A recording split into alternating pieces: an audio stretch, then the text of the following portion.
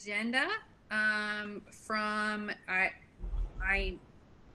the agenda from our our August meeting, as well as our special meeting that we had that was our retreat with Dr. Carpenter. So do I have a motion to approve? Oh wait, no, the agenda. Sorry, not the minutes. The agenda. Do I have a motion to approve the agenda as sent out? Sorry, guys. So moved, Booker. A second? Second, Woodard. Okay, wonderful. Any discussion or any changes or additions? Okay, all in favor? Robbie?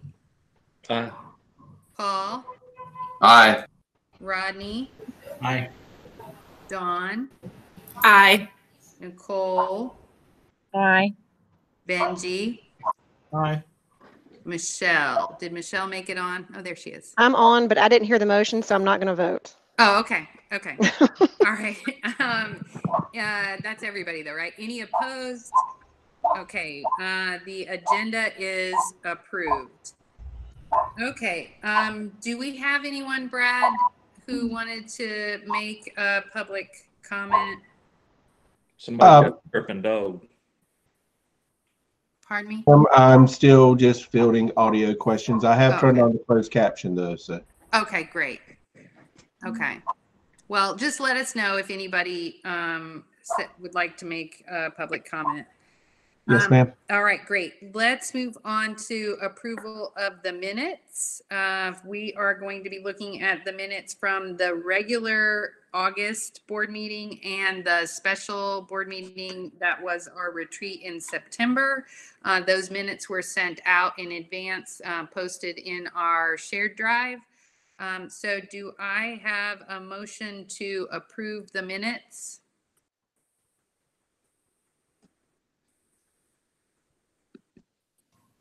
So moved, Benji. Okay, a second. Second, Paul. Okay. Any discussion or changes or additions? That was a motion to approve the special and regular special meeting. Yes. Okay. All in favor? Robbie? Aye. Paul? Aye. Rodney? Aye. Dawn? Aye. Nicole? Aye. Benji? Aye. Michelle? Aye. Okay, motion carries. The minutes are approved. Okay, we are now going to move on to our Athletic Booster Club report, and Lori Woodard is, I see that she's on here, so she's going to do the report for us. Good evening. So financial report is $36,827 that we currently have in our account. With that being said, we have purchased the chairs, but we have not received the invoice for that, the padded chairs for the gym. We are also in the process of getting a new trophy case to go outside of the gym lobby. So that hasn't been subtracted as well. And banners for the gym, for district, regional, and state championships are also going to be purchased. So we are trying to make over the gym, make it look a little bit better and more appeasing when people come in. So that is what we're working on. Membership forms, we are still working on those because we're having to make adjustments with, you know, the virtual, offering virtual passes, and because the school's taken over, whenever we are able to go into the gym and see games, they're taking over the gate fees. So we're trying to make some changes to our membership forms, but we're waiting to get the contract and the prices from the camera company to see how much, you know, they're going to give us and go from there. So hopefully by the end of next month, we will have those membership forms approved and able to send out to all of our members. And just wanted to remind you, the padded chairs, yes, have been ordered, and they will be here the first part of October probably. So hopefully they'll be there in time for whenever we start to have athletic and other events in the gym. And don't forget, our Spiritwear store is extended until September, the end of September. So please take advantage of that. There's all kinds of Spiritwear on there. There's also a mask in there as well. So please take advantage of that. And the cameras that will go into the gym for, athletic events or other events like the band concert and that kind of stuff, they will be installed the first part of November. Gail is waiting on an exact date, but that was what she had given me today.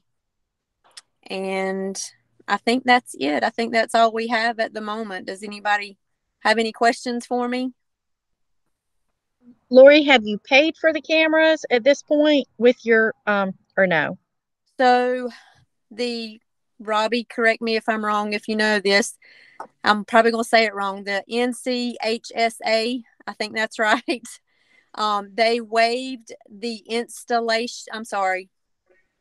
It might have been the installation and the price of the cameras because of the COVID. So as far as I know, we did not have to pay for that. We took advantage of that since right now those are free. But we do have to pay for, once an event is happening, if somebody wants to link into it, they have to pay for it. So that's getting, just like paying for internet, I'm assuming. So that's the only thing we're waiting for as far as what the price is, if we can do like per season or per event to charge for. Does that answer your question, Nicole? Yes, ma'am. Okay. Any other questions? Thank you so much for that report. I'm really excited to know that the Spiritwear is still available and that there are masks. That seems to be the newest way for most organizations to get their name out there. It's a very unconventional way to market, but seems to make sense these days. So that's great. Very exciting. And thank you so much for the report. We appreciate it. Yes, ma'am. Thank you. As far as I know, we do not have anybody from Student Government Association. Is that correct? Nobody's here. Okay. All right, then. Let's move on to our superintendent's report. Dr. Edwards, take it away. Good evening, everybody. Is it okay if I share my screen? I want to show something kind of fun. So I'm going to do that. Absolutely. All good things. All right, let's get through. Well, I'll wait just a moment. All right. Okay, so here's my report. I'll quickly go through the first two items and then want to show you something for number 3. So return to school update right now. Things are going really well. On average, now that we've got all of our students who wanted to be on campus, we have about 500 students that we are teaching on campus each week, which is, I think it's pretty exciting. And we are quite proud of that we have been able to do that, offering K-12 instruction for Plans B. And then for our families who also want fully remote, we are still able to do that as well. So just very proud of the work that's done and continues to be done. It's been great having the middle schoolers back. They just bring a certain kind of energy to campus, and we are happy to have it. Our ADM update, it looks like we are going to be official at 9:33. Speaking with Brad, who has been keeping a really strong pulse on any kind of legislation that's coming about holding harmless the schools. We are waiting to find out if we will be able to stay at the number we were expecting, which is 942. So as soon as I have more information, I will share that out. But that is where we are right now. I've been talking a lot about the modulars ever since I started attending board meetings, and I'm quite happy to share this with you. They're here. And they look fantastic. So we are beyond excited that they are finally here, not necessarily as quickly as we were hoping, but they have made it. Footings were poured, everything was done, buildings have been set, skirting was installed. And so now it's just getting the utilities and communications put together and connected to the building. The ramps need to be put in, some things with the fire devices and emergency plans, and then we get to open. But just one more little shot at those of you who knew what it looked like before and what we were able to replace it with. It's pretty exciting. So I'll stop sharing now because I need to be able to see. Oh, hello. All right. So moving back, the next item is just an update on map testing. We continue to test students. It is quite a feat to test all K-12, K-10. And so up to this point, K-5 is finished with reading and K-4 is finished with fluency. The high schoolers, 9th and 10th grade, have completed reading as well. We are continuing to work through math and science, and we hope to be finished by October 6th. And Ms. Nowinski and I will be presenting to you a report on how we did at the October board meeting. The last item that I have is a bonus plan that I would like to talk through a bit. So in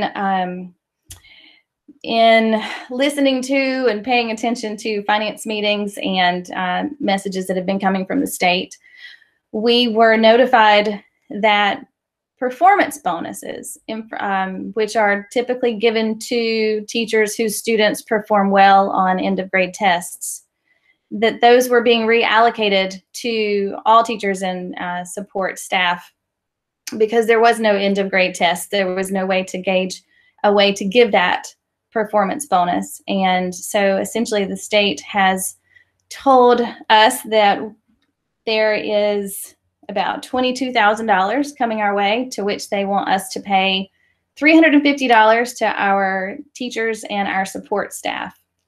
Now, I think that that is a lovely sentiment, but I think News can do just a little bit better. I think that we should consider giving a $500 bonus to all of our employees, not just our teachers and not just our instructional support staff. I know that there was communications about bonuses in the past. There was really no way for us to determine a performance bonus this year, just like the state did. And in talking about how to recognize the sheer amount of work that people have done, the flexibility, the communication, all of the pieces of every single moment that have happened since COVID, I think that it is certainly something to consider. And so this is a budget neutral request. With the amount of money that we are going to be given by the state to cover this bonus, I'm asking for $21,806 to cover a $500 bonus for all 89 employees at News Charter School. Dr. Edwards, could you repeat that total? $21,806.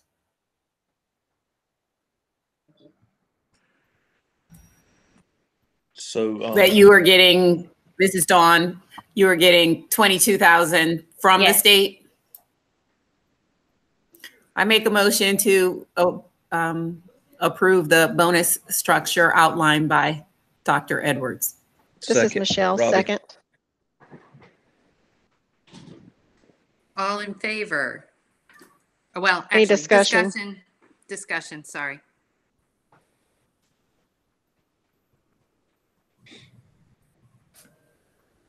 Okay, all in favor? Robbie? Aye. Paul? Aye. Rodney? Aye. Dawn?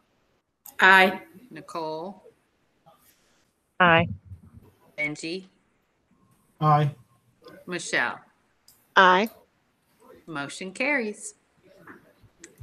Thank you. Very, very grateful. Thank you. In keeping with that line of conversation, there are two areas that I am focusing a lot of my efforts on right now, will continue to do so, is in the compensation area. When we think about recruiting and retaining high-level, top-quality teachers, I'm actively engaged in a compensation review, and I will present that to you in November for consideration of implementation in January. The other area is the HR support plan, still working through that with the hopes of being able to put something into practice in October. And yeah, that's all I have tonight. Right now, anyway. Great. Thank you so much. Any questions? Dr. Edwards. Dr. Edwards, this is Michelle. Just a quick question. When you were talking about the MAP testing, is that going to be done? I know you talked about elementary and high school. Is it going to be done all grades 6th through 8th as well? Mm-hmm. Okay. Yes. Yeah, it's K through 10, right, Dr. Edwards? Mm-hmm. Yeah. Mm-hmm. And the reason why the kindergarten through 5th grade is finished with reading and fluency and the high schoolers have finished is because we've been able to have them a little bit longer. The middle schoolers came back yesterday. We've got a new group coming on Thursday, so we're going to start working through that very quickly with them.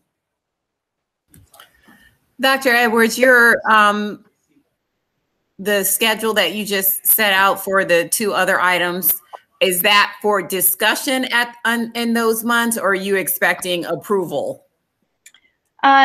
Maybe both. Well, I would just request that, especially on the compensation, which can tend to have a lot of financial aspects to it, that we are given information at least a month in advance, because it's very hard to just get things a couple of weeks and then be able to digest it, to have a productive conversation if you expect a vote. Okay. And, you know, so I would hate to throw your schedule off. So I would just encourage you to send information early to the board if you required a vote in November. Okay, thank you.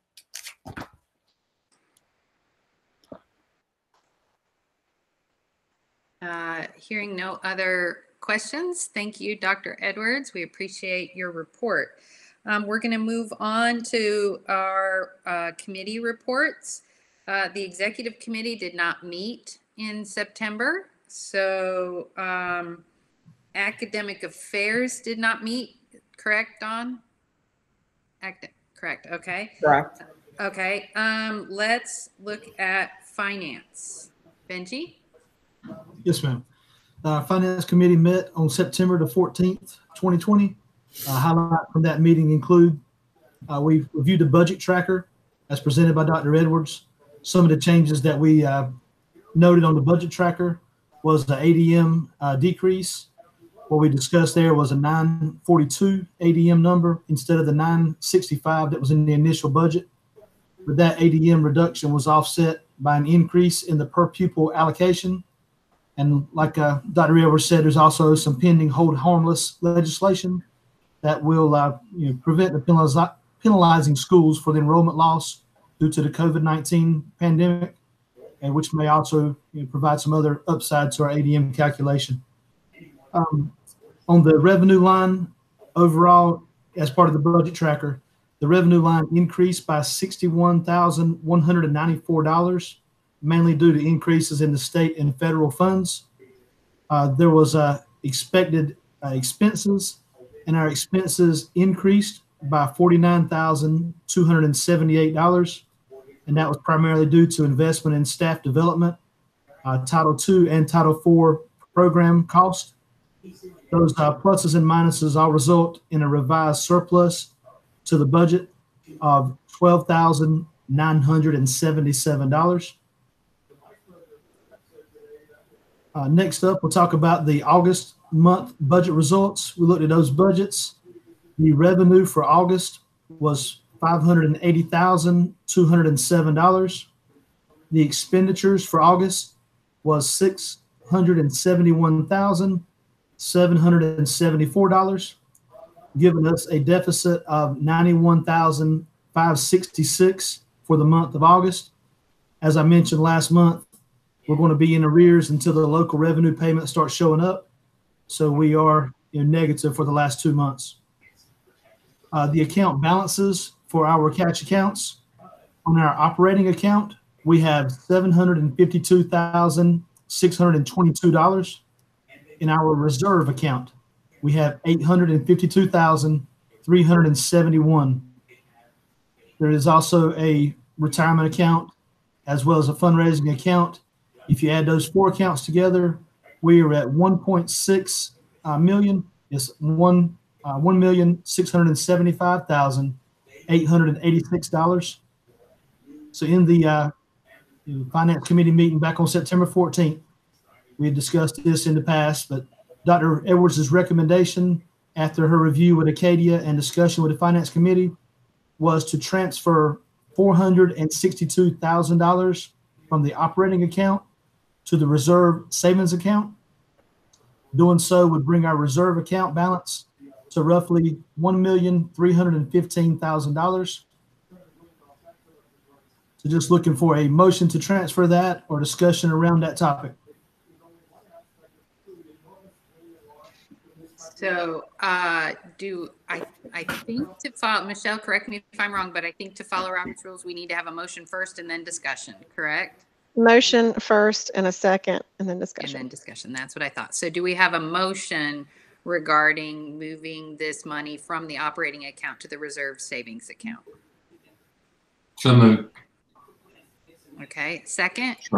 Second. It's Robbie. Okay. Discussion. Questions? Comments? I'll just say, I mean, Benji and I talked about this some too. As part of our long-term planning, I think it's important that we have got the cash reserves. We need to think about what the auditor told us before for a balance, but most importantly, I think we need to start thinking about a 1, 2, and 3 year goal that we want to kind of establish and set some guidelines around that account. If you remember when we started, we didn't even know how much the operating account was using. We had in fiscal year transition, so we just kind of stepped into that slowly.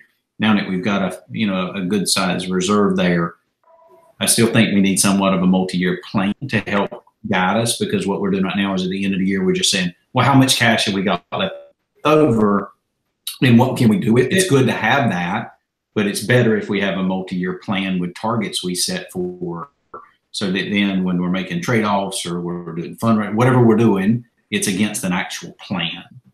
But at least we've got some reserves, so that's a good place to be in. But now we could really start looking more at a multi-year. And Rodney, so sorry, Dawn. Rodney, can you remind us what the auditor did say regarding those reserves? You're going to ask me for the exact numbers. I don't remember. You can look. I think I remember how many months of operating they recommended, but at the time that was just too far fetched for us. Well, I'm wondering is that part of your multi-year plan that we start to really try to build? I think he says 6 months, which is that's what I thought. I remember. I just didn't say it, but I think it was 6 months. Yeah, I thought he said 6 months, and that's a little bit. And so if we keep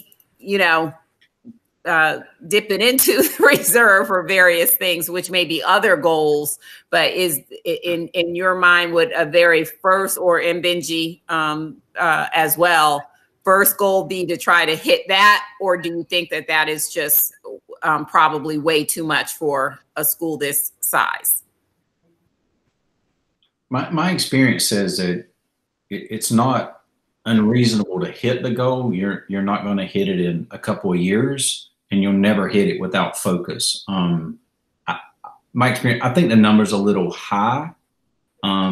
What's more important to me is we need to get a list of priority investments, for the institution, and we can weigh those trade-offs against cash in the bank versus investment priority.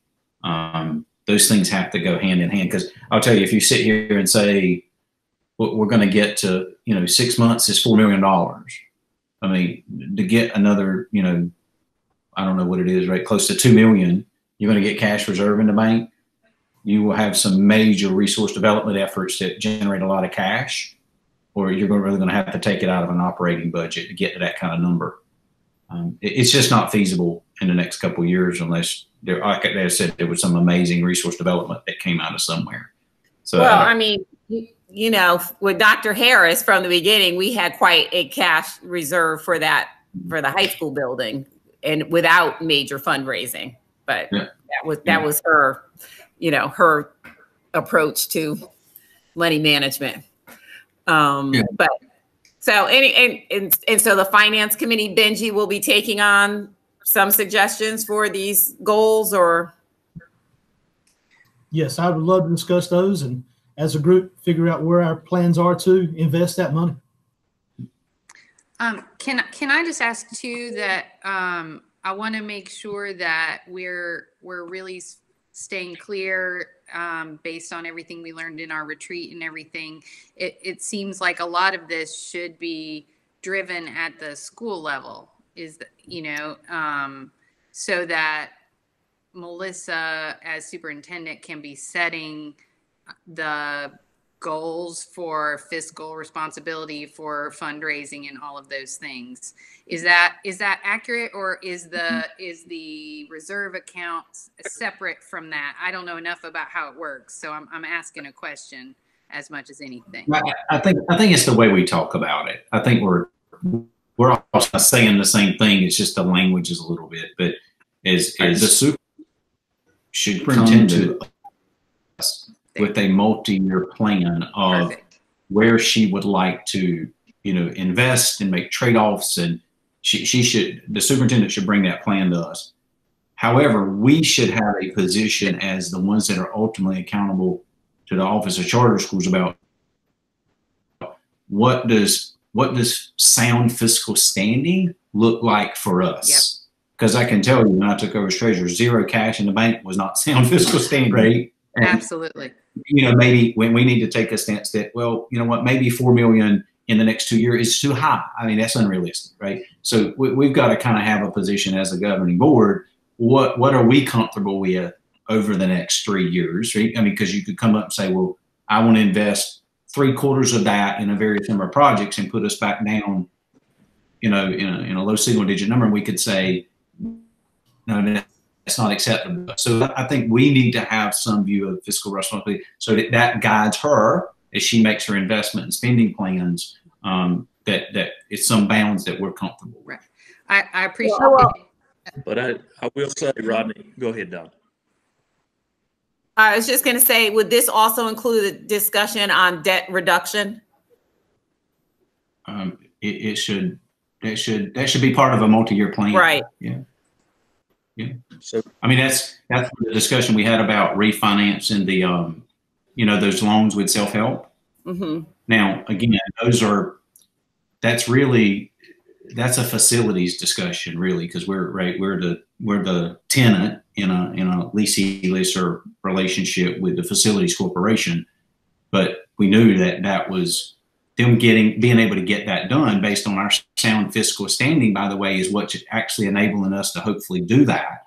You know, that's going to save us like, you know, $1 million+ in interest. Yeah. Yeah. But I would say, Jane, that these are high level discussions for the board as well, in concert with Dr. Edwards, when you're talking about that level in terms of debt and investment and stuff like that.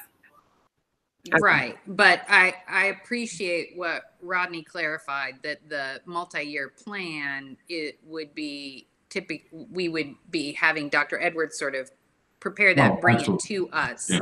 And that's the part where I was making sure that I was understanding. But yeah, they're definitely, in terms of oversight, the very high level things that you guys are talking about definitely sits at the board level. Robbie, what were you gonna? Let me give you an example. Here's an example.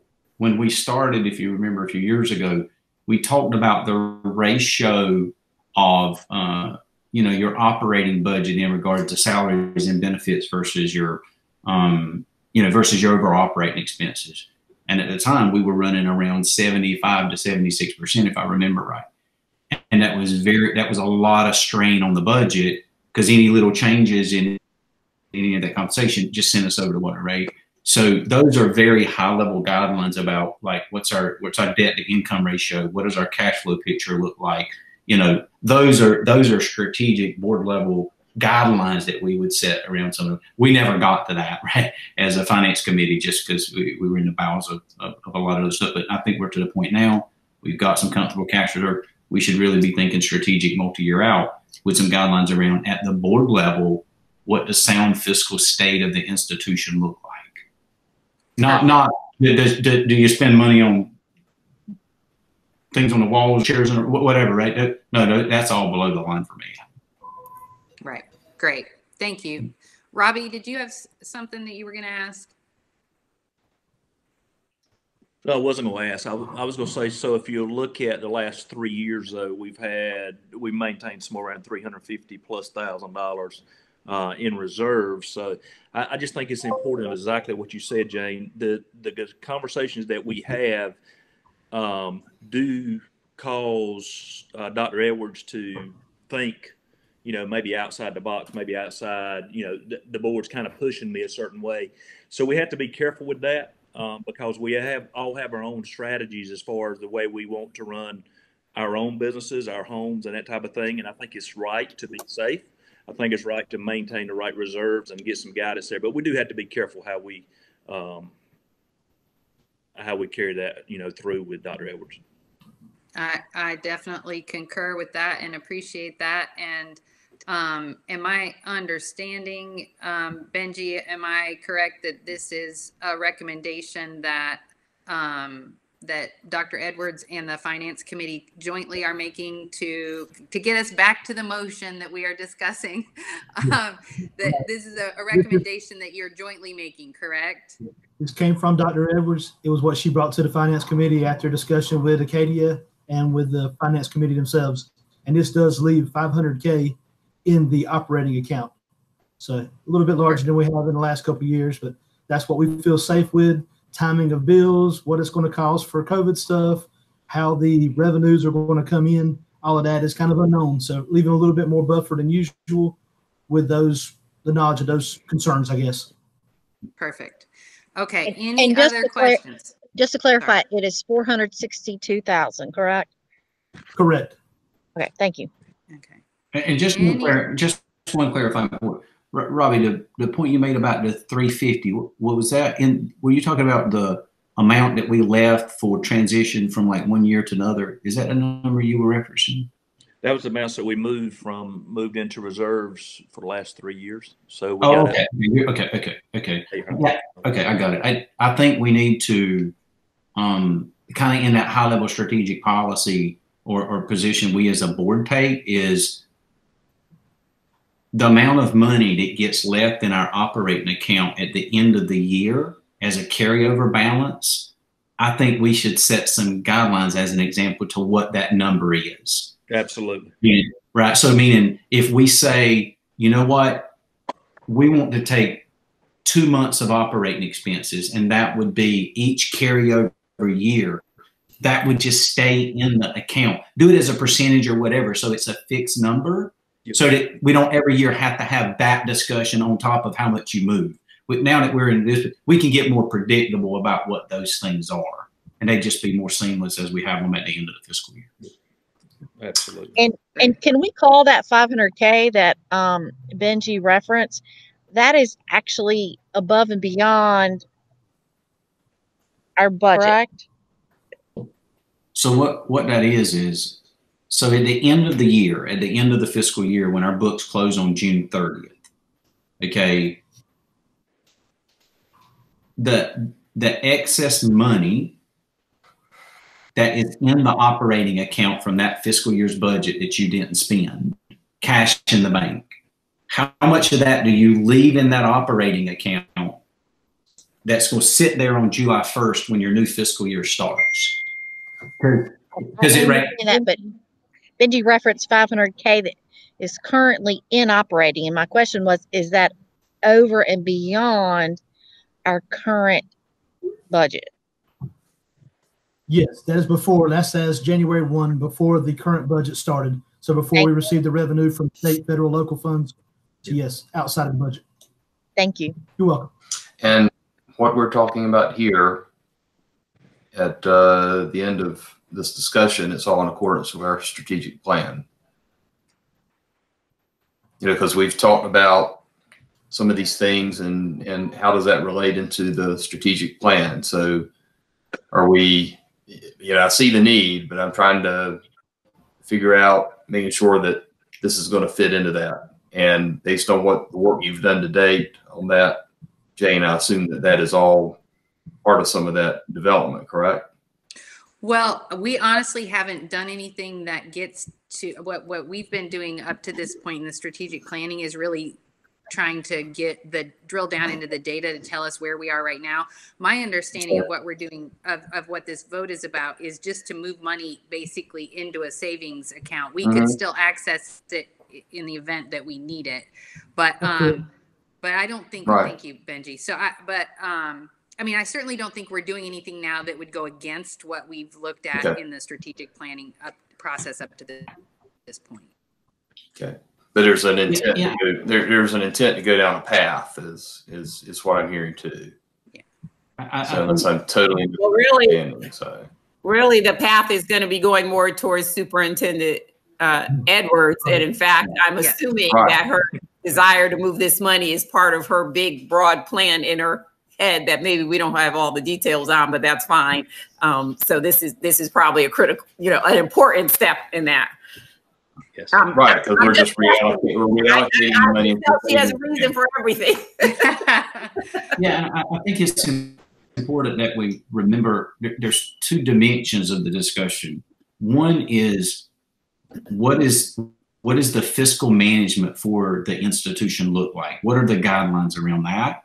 And how and where money gets invested or spent, if you will, is a separate set of discussions. They're interrelated, but let me give you an example.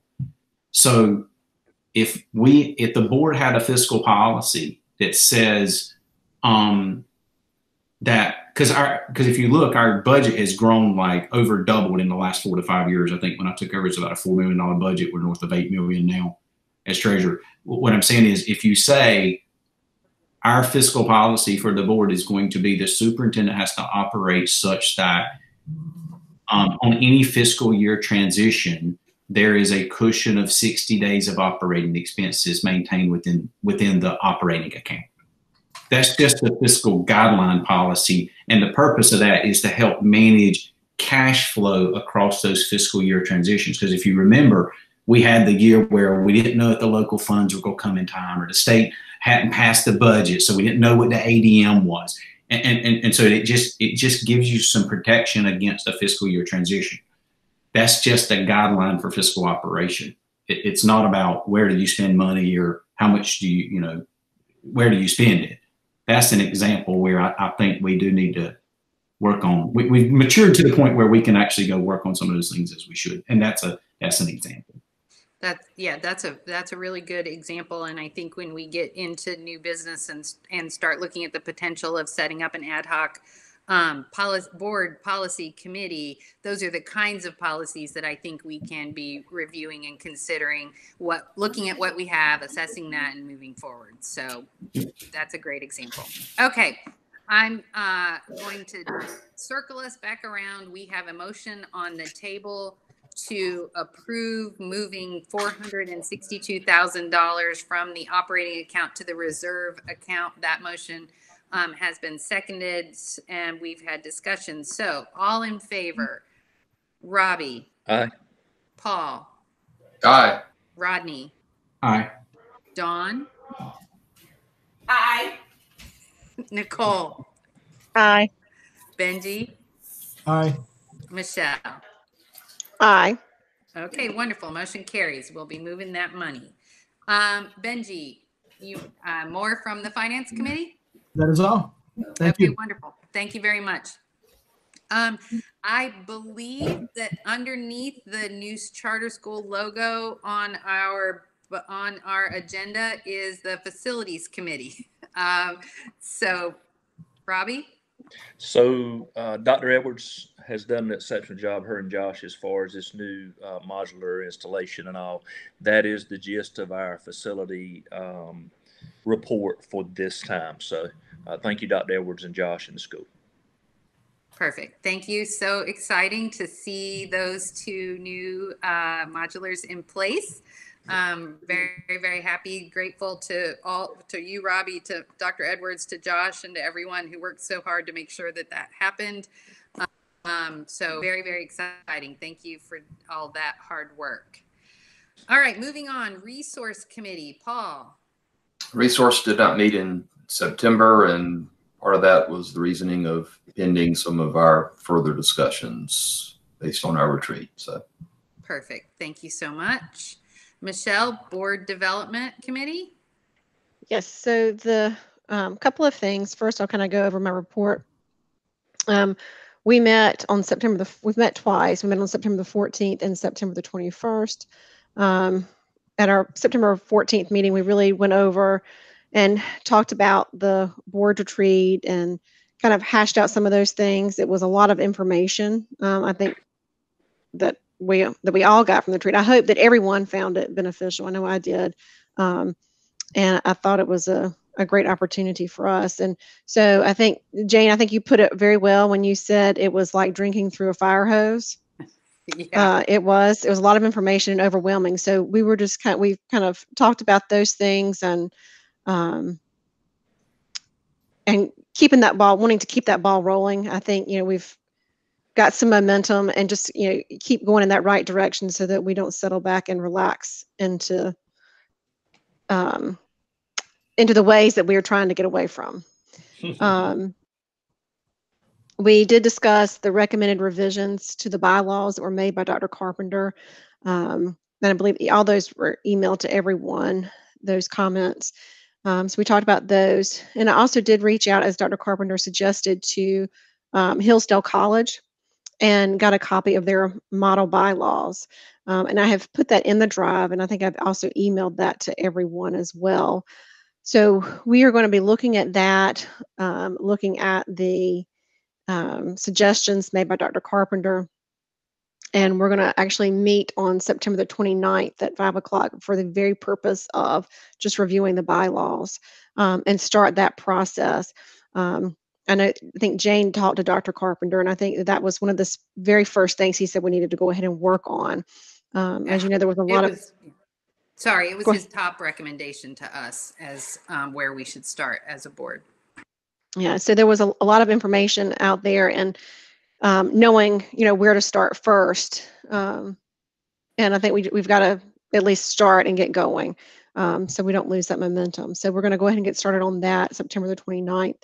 And we'll be making a recommendation to the board for suggested revisions. Hopefully very, very soon. Hopefully this won't take too long. Based on the comments and looking at the model bylaws, it looks like it might be a lot of change. So if you are reviewing the model bylaws or the comments that were provided by Dr. Carpenter and have thoughts, suggestions, let me know. One of the items that came up as well, and I will discuss it in new business, but just as part of our report, we met on the 21st to discuss the proposal by Dr. Carpenter for continued ongoing remote assistance. And I think I've emailed that proposal to everyone as well. And I think it's part of the board packet, and it's also in our Google Drive. And so that'll come up under new business. Great. Thank you so much, Michelle. Does anybody have any questions or comments based on Michelle's report? I appreciate the work that the Board Development Committee is doing and getting ready to, especially in getting ready to take another look at the bylaws. I know we just revised those, but given what Dr. Carpenter said and his strong recommendation that we revise them, I'm grateful that the Board Development Committee is going to be doing that work. And I know as you share things that we'll all be able to review them, there's a bylaws folder in our board documents shared drive now. So Michelle, will you be able to post things in there as you go forward with that? Yes, I can do that. So what I can do as we're working on it, I can just work from a document within that folder. Perfect. That way anyone can take a look as we go along and make any comments or ask any questions. So I appreciate that and look forward to your recommendation under new business. I agree with you that I felt like the retreat was very, very helpful, really informative. I was impressed to have the sort of foremost expert on charter school boards take a full day and spend it with us, and he seemed just as excited to talk about charter school boards at 8 or 9 hours in as he was first thing in the morning. So he's definitely found his calling, I believe. But I'm excited to take a look at some of the things under new business to see what kind of action steps we can take to really move the board in the direction that he recommended. So thank you for that. Last committee is Strategic Planning Committee, and our full committee did not meet in September.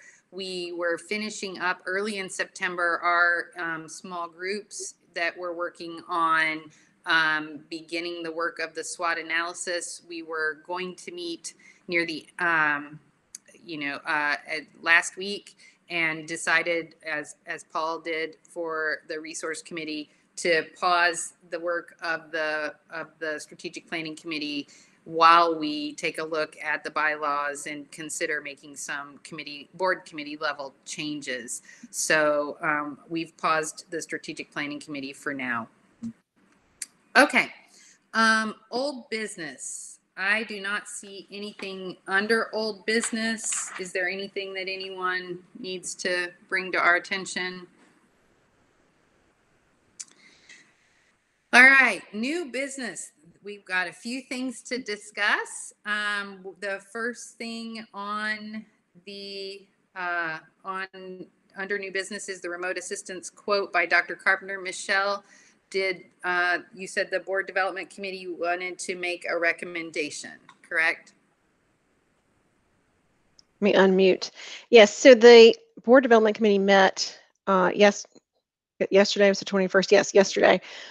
We met yesterday just to review everything. We talked through the pros and the cons. And it was our recommendation that we move forward with the proposal. Dr. Edwards, I hope it's okay. I did ask Dr. Edwards kind of her input, and she said that she fully supported it as well. And that was one that I wanted to make sure of as well, because I wanted her to feel like it was equally beneficial, since that working relationship is going to be important to her as well too. So the board development committee does recommend moving forward with that proposal. Okay. Do I have a motion to approve the remote assistance quote from Dr. Carpenter as shared by Michelle and the board development committee? I'd like to make a motion to approve that, please. Great. Second?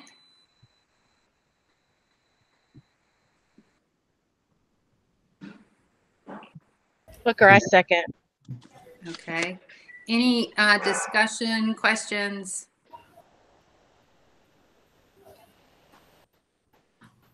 Do we feel this is the best place to invest $12,000? So, Benji, I'll just kind of chime in on that, because that was discussion that we had in the board development committee as well, because of it was a sticker shock. I talked to Jane about it, individually, and then we discussed it amongst ourselves. We really, we've said this before. If the board is not successful, the school is not going to be successful. And we're investing so much money in so many different places within the school, and we should, but we've never invested any to this extent in the board. I think given the recommendations that were made by Dr. Carpenter, it is a lot of money. I definitely agree on that, but I think it is an investment that will continue to help us along the way with the different items that we're going to have to tackle as we move forward. And I think it will benefit not just the board. I think there'll be some items I think Dr. Edwards is working on that will be beneficial to her as well. One thing real quick, and then Paul, I'll let you. I just would like to remind everyone that maybe you might not remember from Dr. Carpenter's original proposal, but because we did our retreat virtually instead of in person, we actually paid about half of what he typically charges. I recognize that that doesn't mean that we necessarily have an extra $12,000 sitting around, but I do want to say that I feel like we did save about $3,500, maybe even a little more than that, by doing that virtually rather than in person. And so his typical fee at this point, we would have been double where we are, and considering a $12,000 investment rather than what we actually paid. So to me, at least, I feel like that decision to do it virtually was a really good fiscal decision, in addition to just given COVID and where we are. So Paul, what were you going to say? Sorry.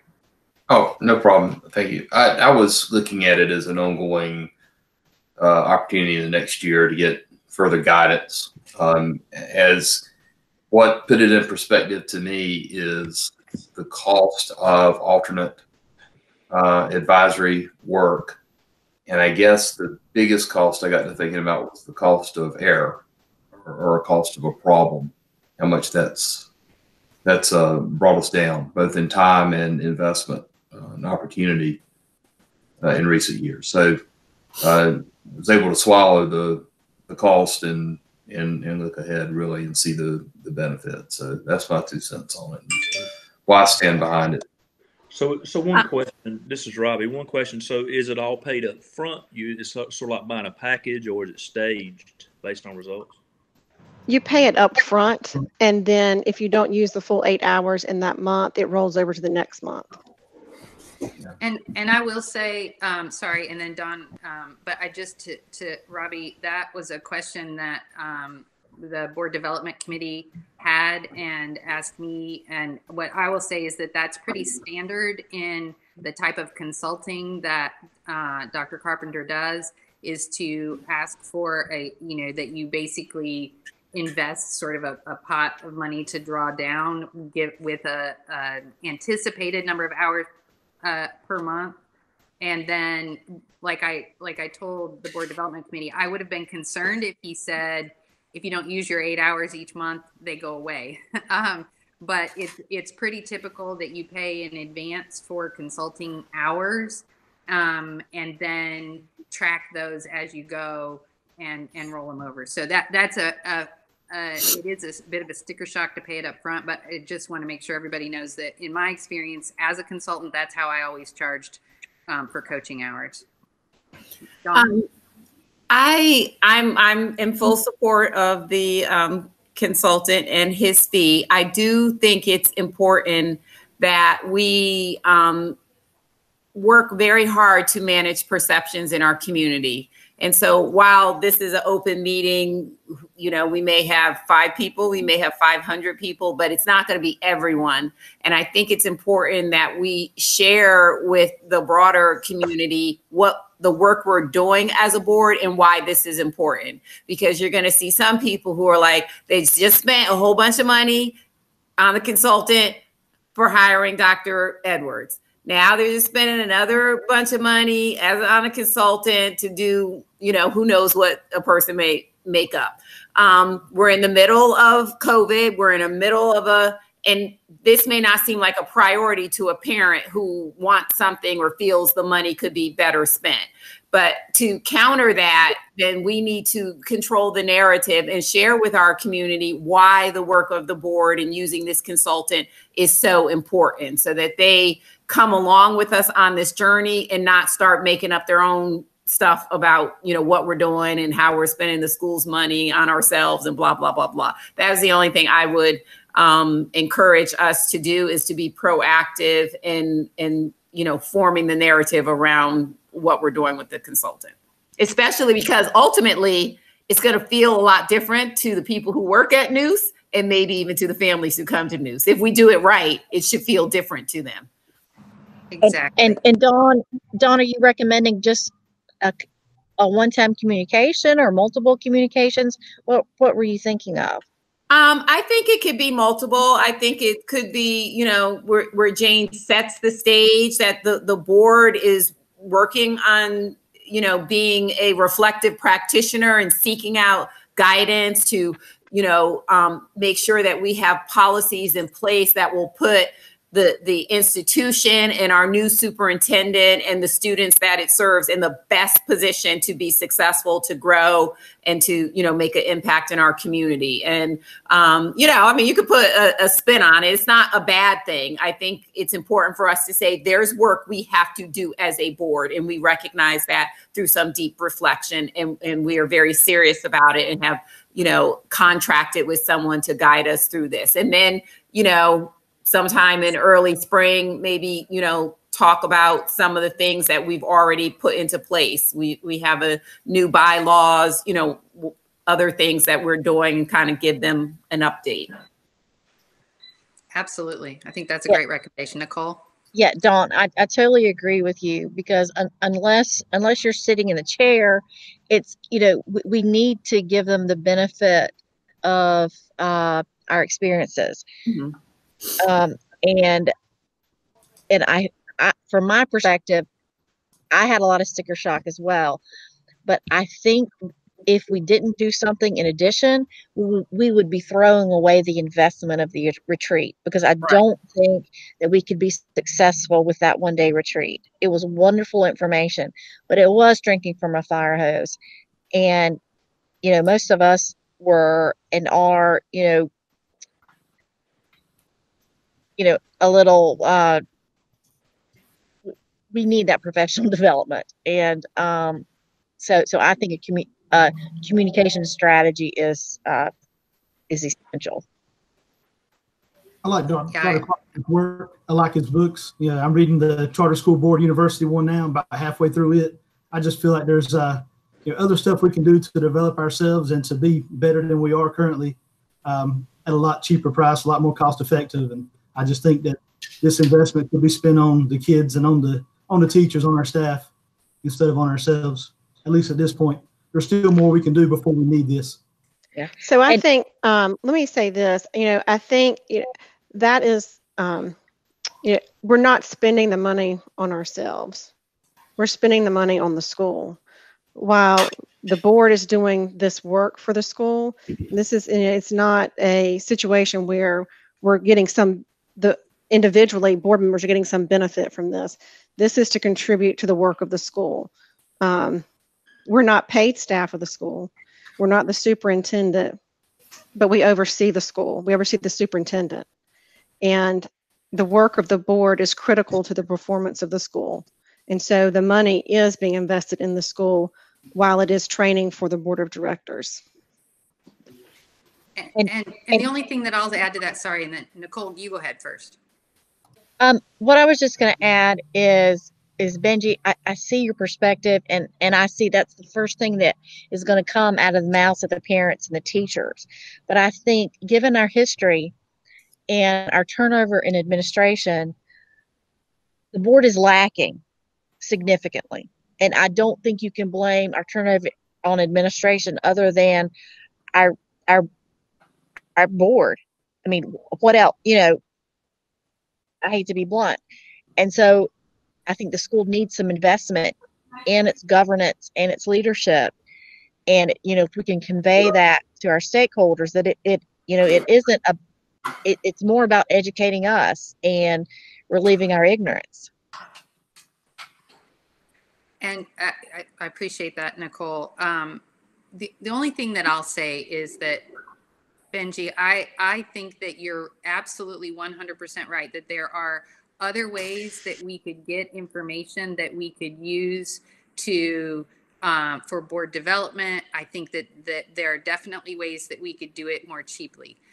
My concern is that I believe that time is of the essence, and that if we don't make some pretty big changes, sort of along the lines of what Nicole said, pretty quickly, that I think that this is a critical, pivotal time at News Charter School, and we have a brand new superintendent who has big goals and big plans for the school. And I think that this board has dedication, and we have people who are committed to the success of the school and to the success of Dr. Edwards and all of the administrators.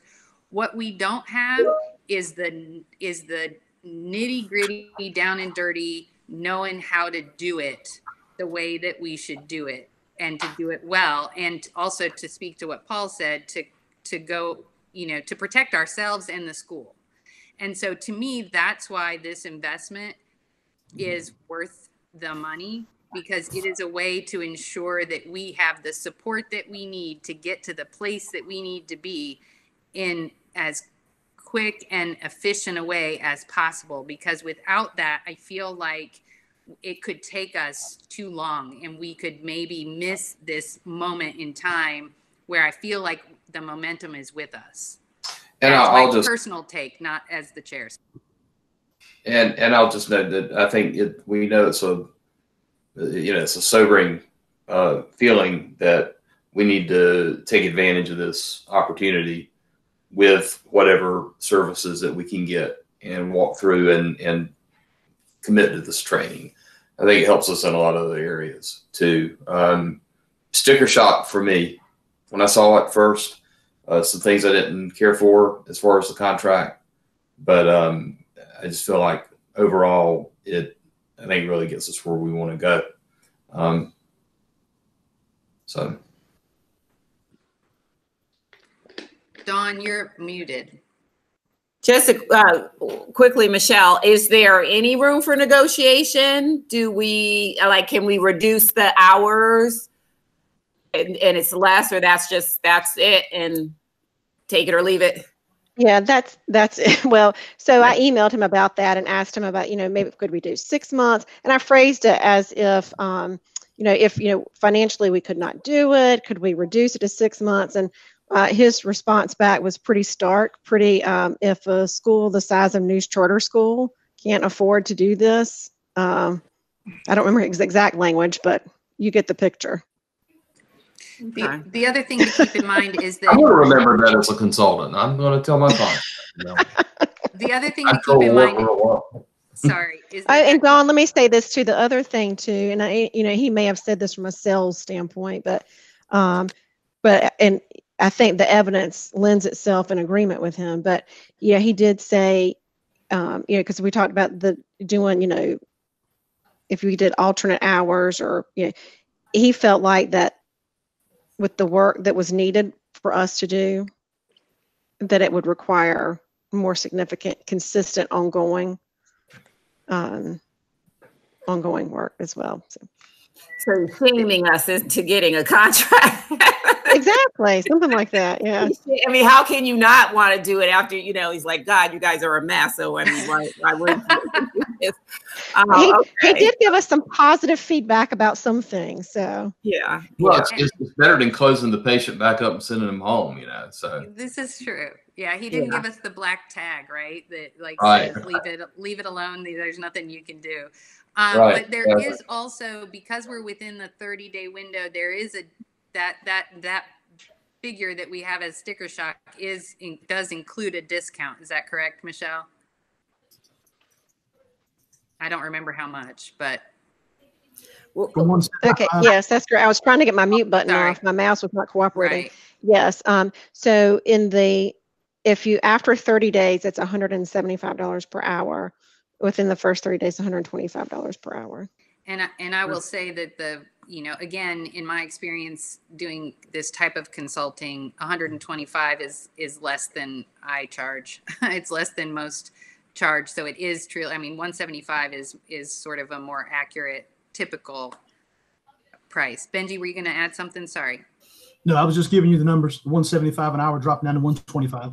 Thank you. Sorry. And Dawn, to answer, I make sure I'm clear with the answer and answer your question fully. When you were asking about the less amount of hours, so as far as packaging and the reduced cost goes, no, it's the 12 months, the 96 hours. You can do it a la carte, $175 per hour. I figured it up with the $12,000, and it would be substantially less. I can't remember now the figure. I wrote it down. I don't know what I did with it, but significantly less number of hours than, I think it was maybe 60 hours or something like that, as opposed to the 96 hours. Okay, so we as part of this, your second phase will be really to have a plan of utilization of these 96 hours, like what things go to him, and okay. I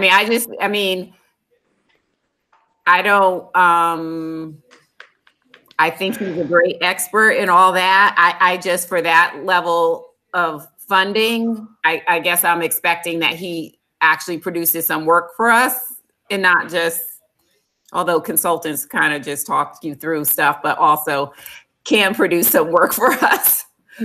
One thing that, I'm sorry, go ahead. I didn't mean to interrupt you. No, I just meant just, like getting our full 12 grand, and it's not just him, pointing fingers and directing us to do things. I don't know.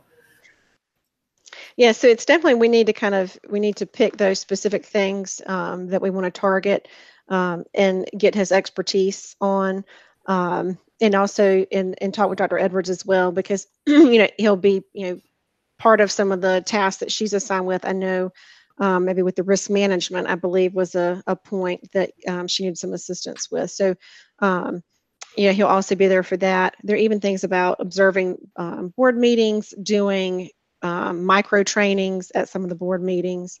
I don't know that that's how we want to utilize our time with him. We may want to focus more on our, as we're developing policies, as moving forward. I'm sorry, excuse me. I was just wondering, could he record a training for staff on helping them to understand the difference between management and governance, what their board is there for? I can certainly ask him. A recorded training for them. I don't know if it, we could facilitate a live with so many staff, but. He could maybe do something, something very brief, specific on that at one of our board meetings. Oh, okay. Yeah. Yeah, and then that would be recorded. Well, but Dawn, I hear what you're saying and agree with you. I think it's really important that we direct, how and where we would like him to focus. And I think it'll be important that we try to think of the things that are going to be the most sort of efficient for his time and sort of give us the most bang for our buck.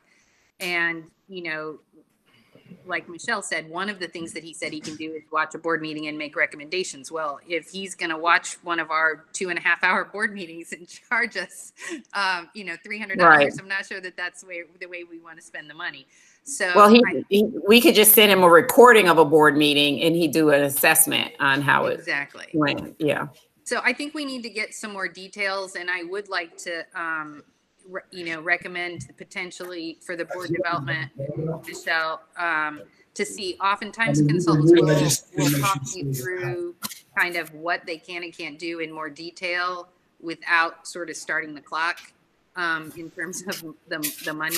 And I'm hopeful that he would consider doing that with us so that we can kind of come up with a plan. I think it'll be important to include Dr. Edwards and that board members, if there are specific things, I think policies, fiscal policies in particular, and looking at best practices for a board is where, I would like us to focus, but, or ask him to help us focus on, because I feel like those are things that he knows very well. but I want to make sure that everybody feels like they got to, if we move forward with this, that everybody feels like they got to have a voice in how we spend that money and what he helps us with. And that definitely includes Dr. Edwards. Yeah. And just a reminder that we reach out to Dr. Edwards and she supports the proposal. And she's nodding. Okay, good. He might have to up his game a little with the technology. I'm just going to be honest. For 12 grand, he's going to he's going to have to come a little better with that. So I think he's aware of it, and that's why he had his engineer. I'm wondering if perhaps he should select a different engineer next time. That did it. That did it. I mean, I was trying not to drift and spend the whole time saying he should have did it this way. He should have did it this way to help him. But I just think for to use our time wisely, because we can't sit there while he's trying to figure out stuff if we're, spending $125 an hour. Exactly. And I just, Jane, let me say this to you. I don't, coming out of the board retreat, I don't want, obviously we have a lot of work to do as a board.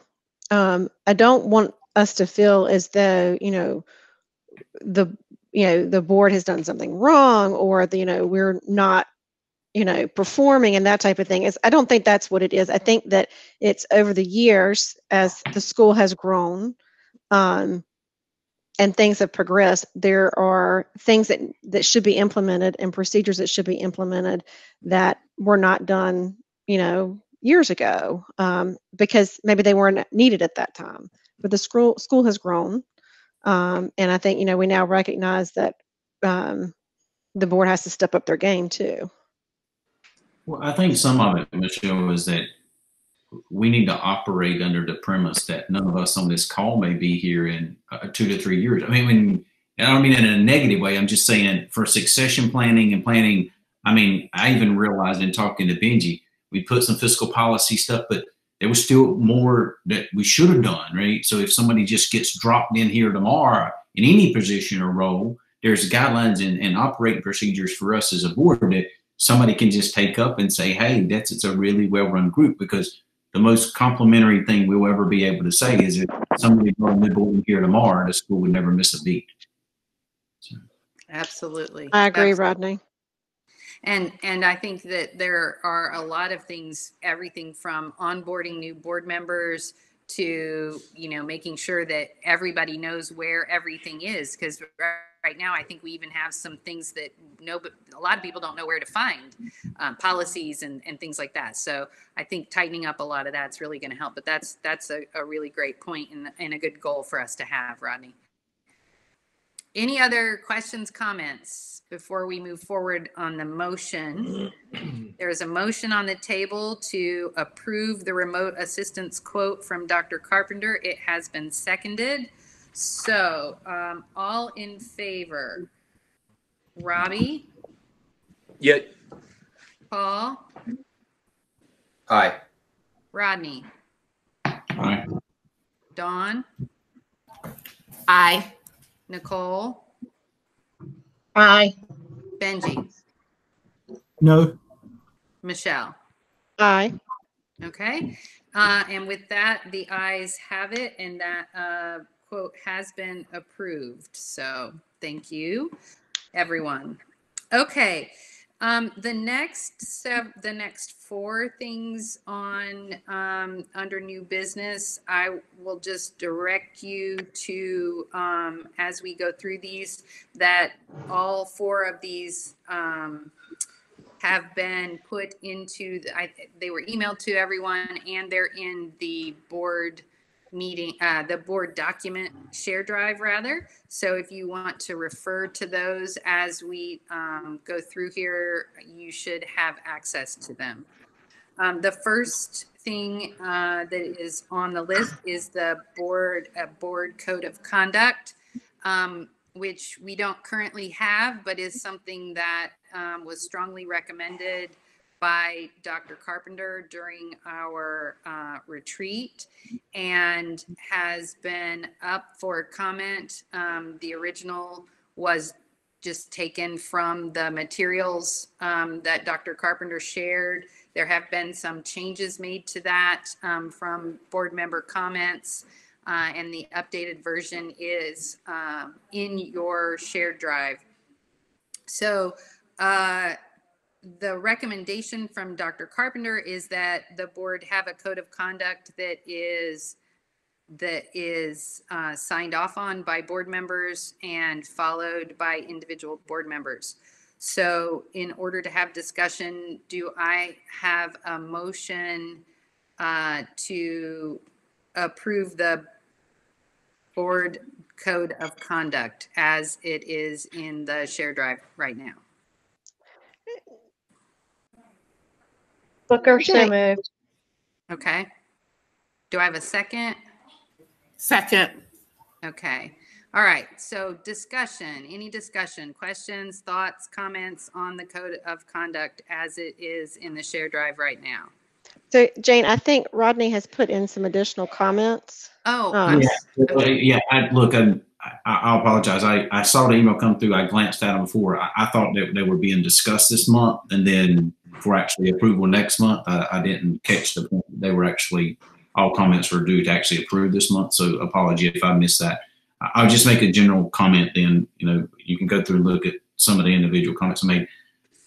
I get a little concerned when we're trying to look at policy for something that we want to be able to enforce, when there are subjective terms in there. I remember the discussion when we had I forgot which policy it was, Jane, here a while back, that I remember about subjective terms like rude, or there was another one in here, or there was ones about like a personal friend.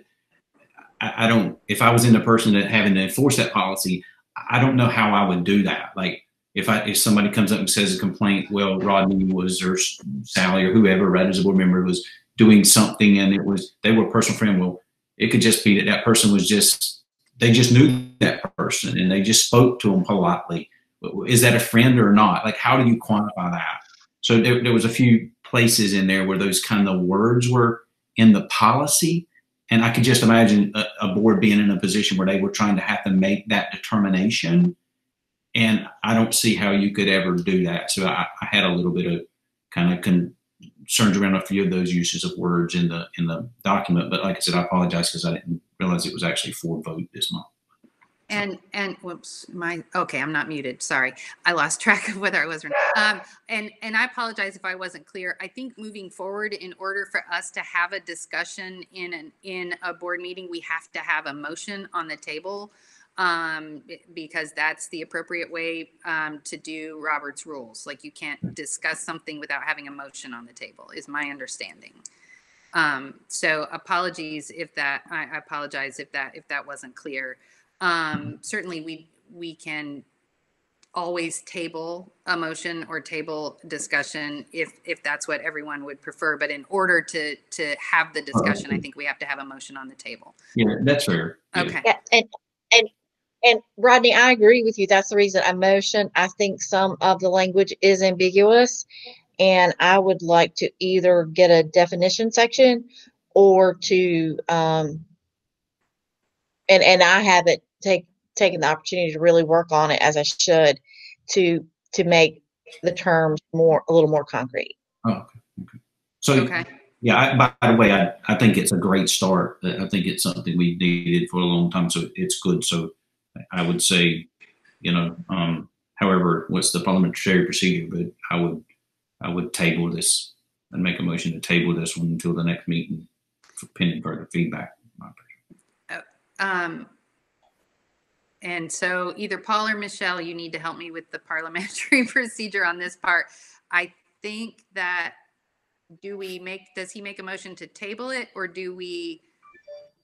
is that the right thing to do, Paul? Well, I can consult, but I'll believe that you can make a motion. It's been presented. A motion has not been made on it. He can make that motion and it forward with a second.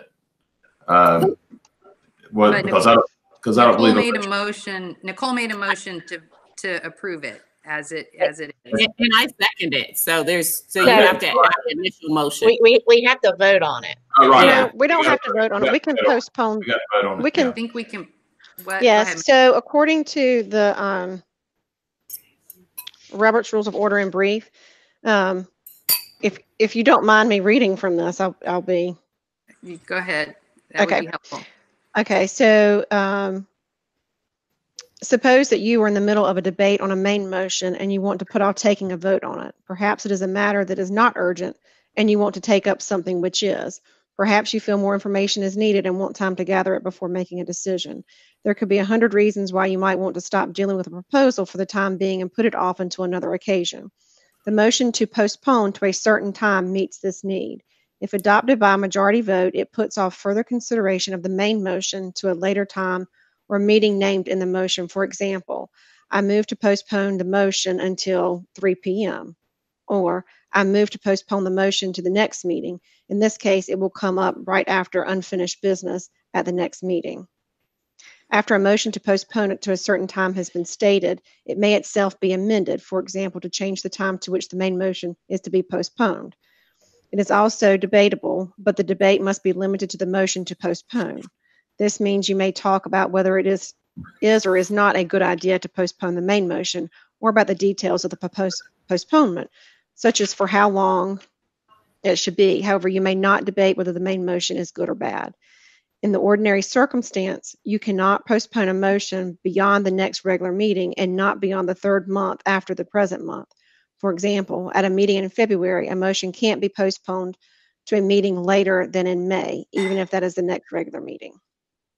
Great. Okay, so I think that's what we want to do. Can we hold up 1 second, Rodney? I'm going to then give you the floor.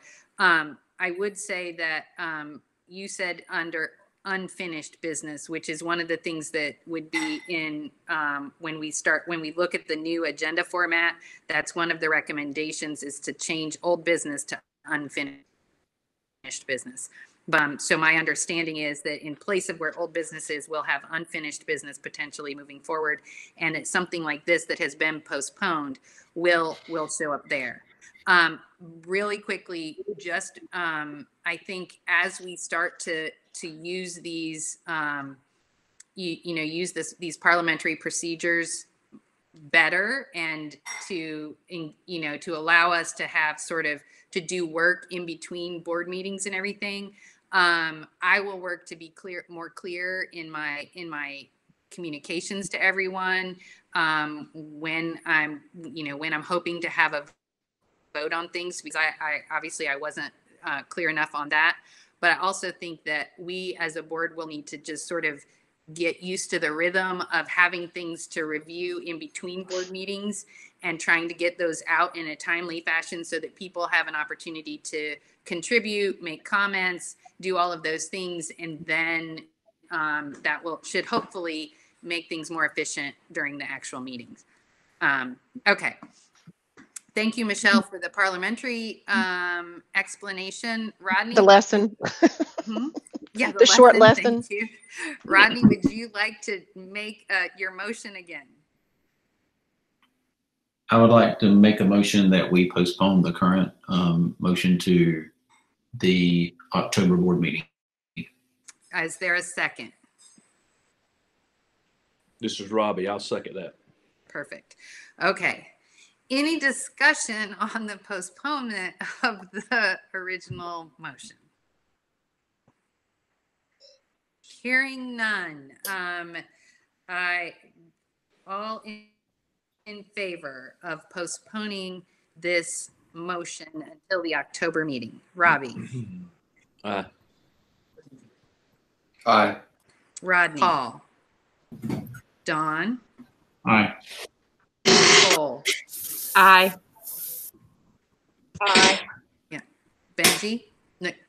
Aye. Michelle? The ayes have Aye. it. This code of conduct and the motion on it will be postponed until our October meeting. Thank you for that. Madam Secretary, have you got that to carry forward?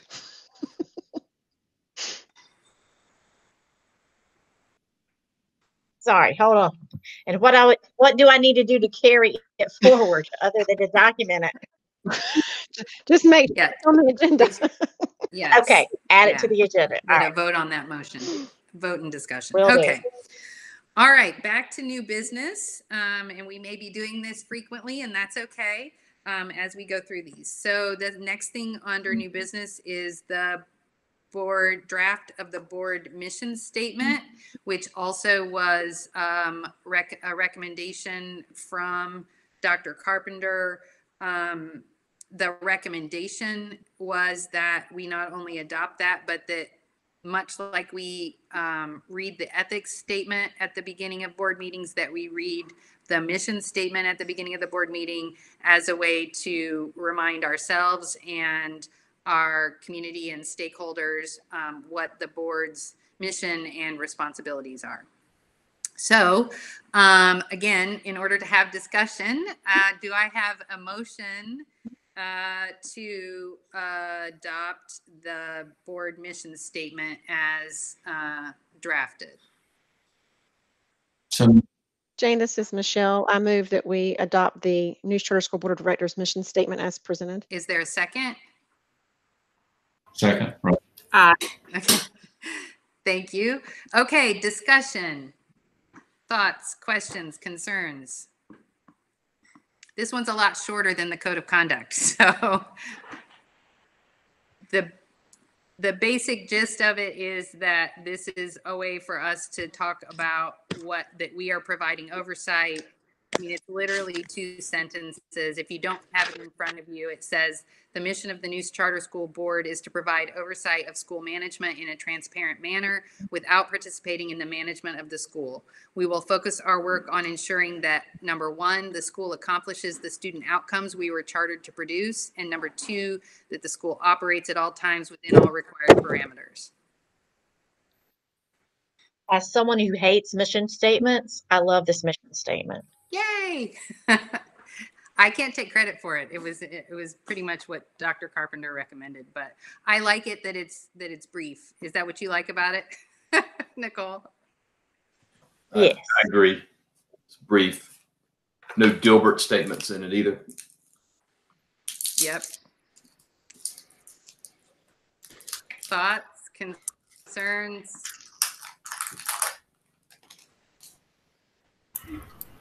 I think you can call for the vote. All right. All in favor of adopting the News Charter School Board of Directors mission statement as written? Robbie? Aye. Paul? Aye. Rodney? Aye. Dawn? Aye. Nicole? Aye. Benji? Aye. Michelle? Aye. Great. The ayes have it. The mission statement has been adopted. And I look forward to us being able to refer not only ourselves, but our community back to that. I think that'll be a really good way for us to guide what the board does moving forward. Okay. The next thing under new business is another draft. This is the draft board fundraising policy. It is not quite as long as the code of conduct, a little bit longer than the mission statement. And this again is the 2 policies, this one and the next one we're getting ready to talk about, are policies that, again, Dr. Carpenter strongly recommended to allow for us to stop, make a very clean break between co-managing the school and governing or providing oversight for it. So in order to discuss it, do I have a motion to adopt the News Charter School Board of Directors fundraising policy?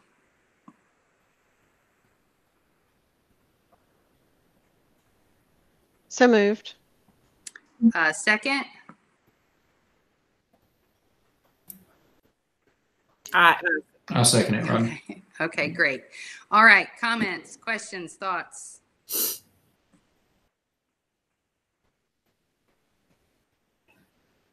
Does anyone need me to read it? It's about 3 or 4 sentences. If you don't have, or does everyone have it in front of them? Jane, does this include the I could. Does this include the suggestions that I had put? I don't see my suggestions up there. Does this already, are they already accepted in there? I Do you know? believe so. I think Brad accepted Okay. all of the suggestions in order to put them in the shared drive. Okay. Okay, I'll read it just to be, so that if anyone doesn't have it in front of them.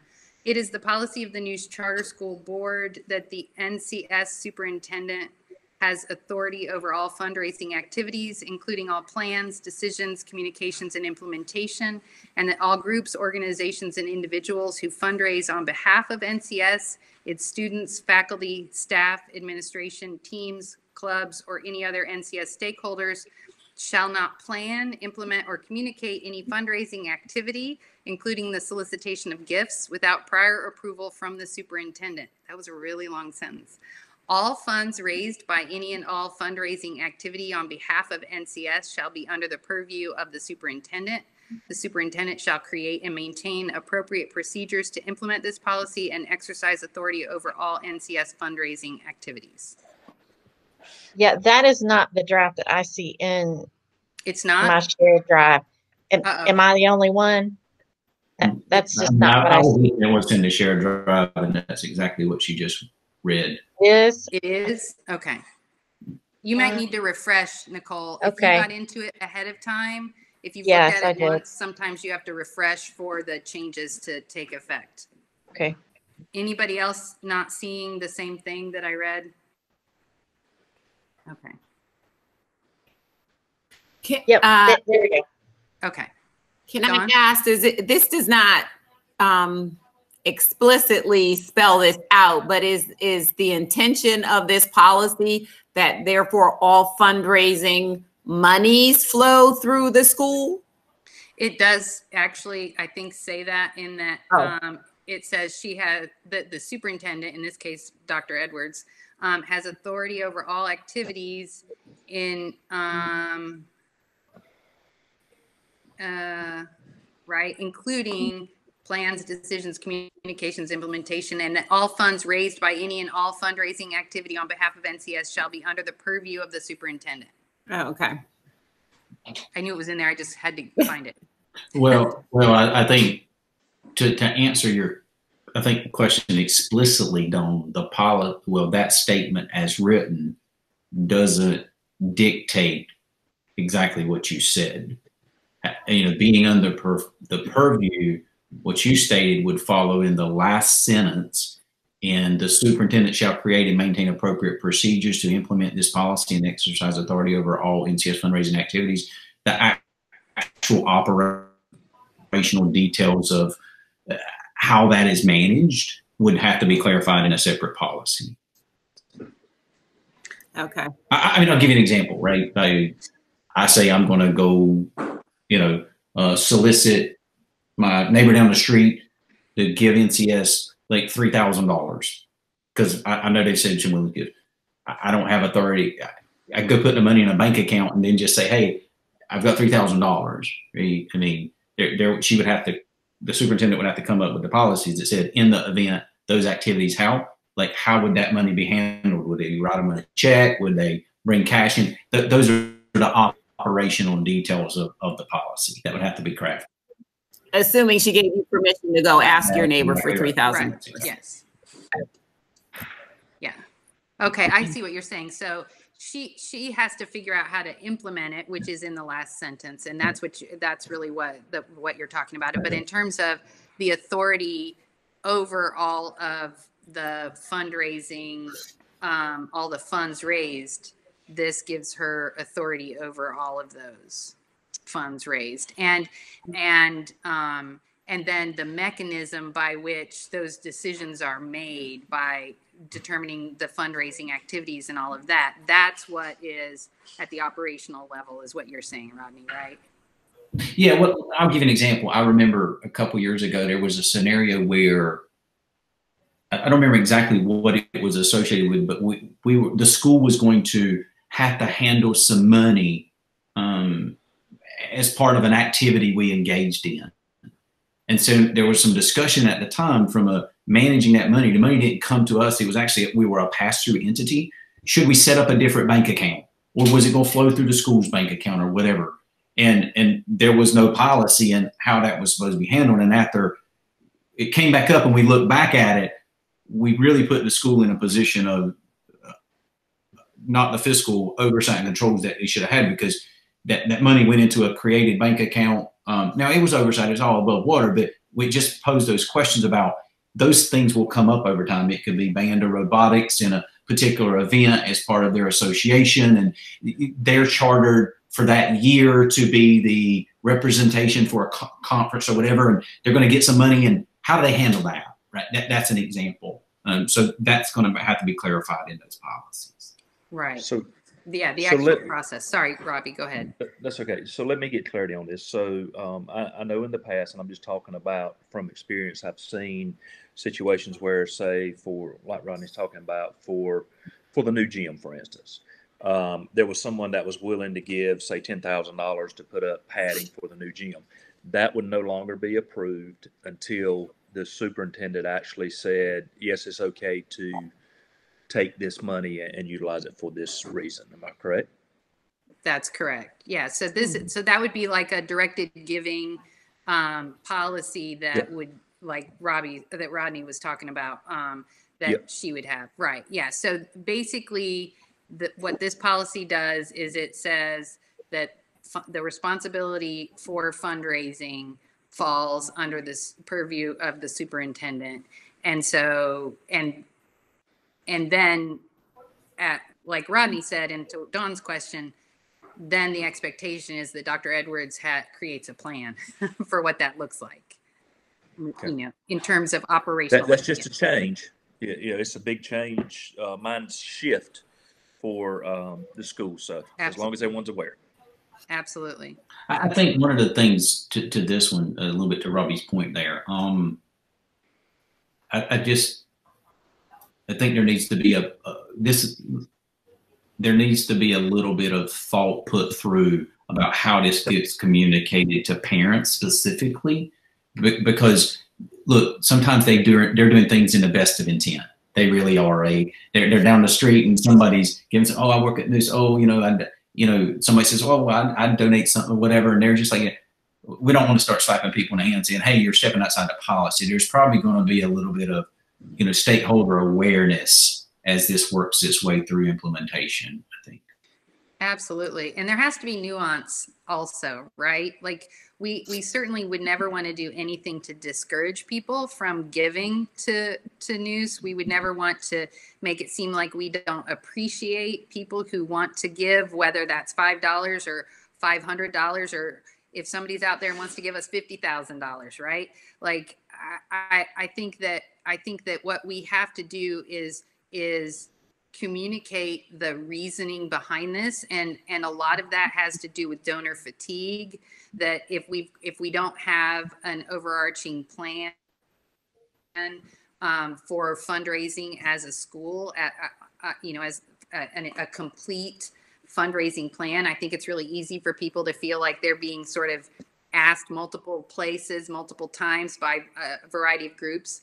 But also, I think to get back to kind of where we were when we were talking about our savings and what our long-term goals are, if we're going to expect our superintendent to take the lead on creating a plan, a fiscal plan, long-term goals, and all of those things, we have to also, in my opinion, allow that person to take the lead on fundraising, which is one of, hopefully moving forward, one of the most important ways that we can fund the things that we think are our priorities and our goals. And if our superintendent is the one setting those goals, and both operational goals and fiscal goals, then to me, it seems only fair that she's also the one that gets to decide how the fundraising runs and what happens with those funds.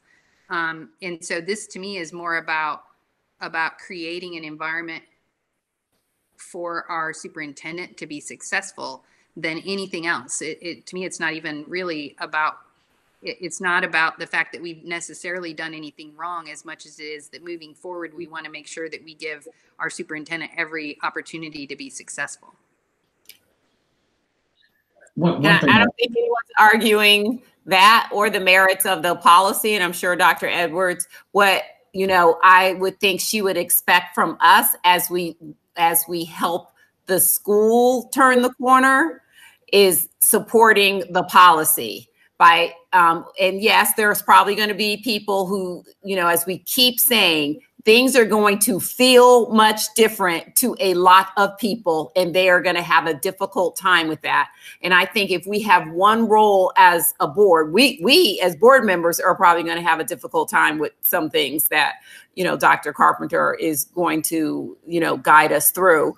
But that we, in our messaging, have to say to those people who are going to feel like this is, you know, kind of slapping their hand or whatever, our messaging to them is that it will be okay. This is a great policy that is going to support our fundraising efforts in a bigger scope. And there's going to be a pain point for them because they, as Robbie said, they're used to, you know, doing things differently. And so our job, I think, is to guide them through that pain point and support Dr. Edwards, like literally support her by our messaging being that we support this policy. End of story. And so that may be difficult. I don't know. I mean, I'm sure, you know, there's different conversations out there, but nothing's going to derail all of these things if we do not support her by supporting the messaging of the policy. Absolutely. I think that's really important, and it's really important that we present a united front on that as well. Rodney, were you going to say something? Sorry. Just one thing, and this kind of blurs the line between the actual policies that need to be implemented. One of the things that I had reviewed before was when it comes to things like the scale of whether it's directed giving or whatever it is. I had read a policy in one place where they just put some bounds around it. Where for example, if somebody's going to, I'll fire for effect, if somebody's going to come and give us $1 million, if we paint the school, you know, red, white, and purple, and we do all these other things, you know, does the board feel there needs to be some guidelines that say at some point of either financial obligation or facilities impact or whatever, that would have to get board approval? I think in the policy I read, it was like anything over $25,000 that would require a multi-year obligation of the school. I mean, or do we expect those kind of details to be ironed out in the policy she needs to come up with to execute under what we're writing? She doesn't, this is a board policy. This is just my opinion. So I'm not sure if Dr. Edwards needs to create other policies layered under this board. She needs to create the procedures and the forms and the process for that, because the policy is already in place. And if she wants to suggest a specific delegation that she feels requires board approval, I mean, even in her procedures, I'm sure she'll, you know, figure out how to vet people who want to give money and all of those sorts of things. So, and, you know, personally, I think she can just come with us with the good news of who's giving money. I mean, I don't think there is an approval. I don't think we need to have an approval for a certain amount. Unless she, you know, if someone wants to do something crazy, then that's her job to decide whether that. Yeah, the reason I bring that up, Dawn, is that discussion is along the same vein of within the fiscal policy. You know, the superintendent has to get approval for the board from a fiscal perspective if it's over $2,000 or $5,000, whichever one was changed. That was the discussion we had before, right? Is where her spending, you mean? Is that what you're saying? That's right. Yeah. Okay, it's just a point I wanted to bring up, because as written, you know, they could agree to anything at any amount, right, without board approval. I mean, Well, so again, there's judgment in there. So it's just a matter of, do you want to bound the judgment around that? That's all it is. So, like, you know, I could see, and this has happened at schools where the principal or the superintendent makes a deal to bring in certain vending machines that are not, perhaps that the board would maybe not support having certain vending machines at the school, but it's a very lucrative deal. And so, you know, I think in those situations, there's always a conversation. I don't know if we need to say you need formal approval, but I would imagine, you know, you would be coming and saying, hey, this is an opportunity. What do you all think? okay. Okay. So, Don, I'm wondering in those types of situations if there would be like a contract involved that would require board involvement in those types of situations. Sometimes and sometimes not. I mean, companies are very savvy, and you have a targeted market in a school environment, and so there's a lot of free stuff they're willing to do to get their product in certain places. A lot of companies give you, you know, free at the beginning of the school year, give you free deodorant, shampoo, all these things to give out to your students. And so sometimes it's good and sometimes it's questionable.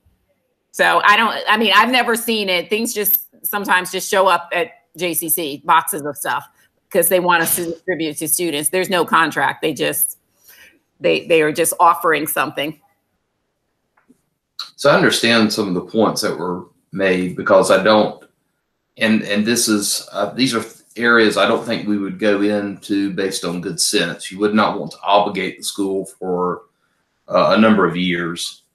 You would not want to do anything that changed the facility without, you know, working with the owner of the facility. That's the only thing I get into there, that maybe we just need to make sure that there's nothing that we've got very broad that directly goes back up to us to make a decision that is within our aegis. That's all. So it's just a matter of vetting that and looking at all those different, but I get what you're saying if it's just a basic deal, but I've seen some of those kinds of exceptions work before in organizations where there's a certain amount of commitment over a number of years or beyond a dollar amount. But nevertheless, I support what's in front of us tonight. Yeah, I think the biggest thing to always look at is if there's something that requires a matching donation from the institution, because then that's money and there's a lot of situations where, yes, we'll give you $25,000, but you have to commit to raising $25,000. And so those are the ones that I think get a little, you know, when you're tying in some kind of, but I think that would go back to, because that's almost like a spend. So I think that would go back to the kind of the delegation that's already in place if you're committing the school to something. So I don't know if we need to clarify that anymore. I don't know. I think you're good on that. And the other thing I would get into is anything that had any kind of special maintenance contract where we had, again, that's an expenditure of our money, where we would have to approve the school's money to fund the ongoing maintenance of something, or a service contract of something that was given to us.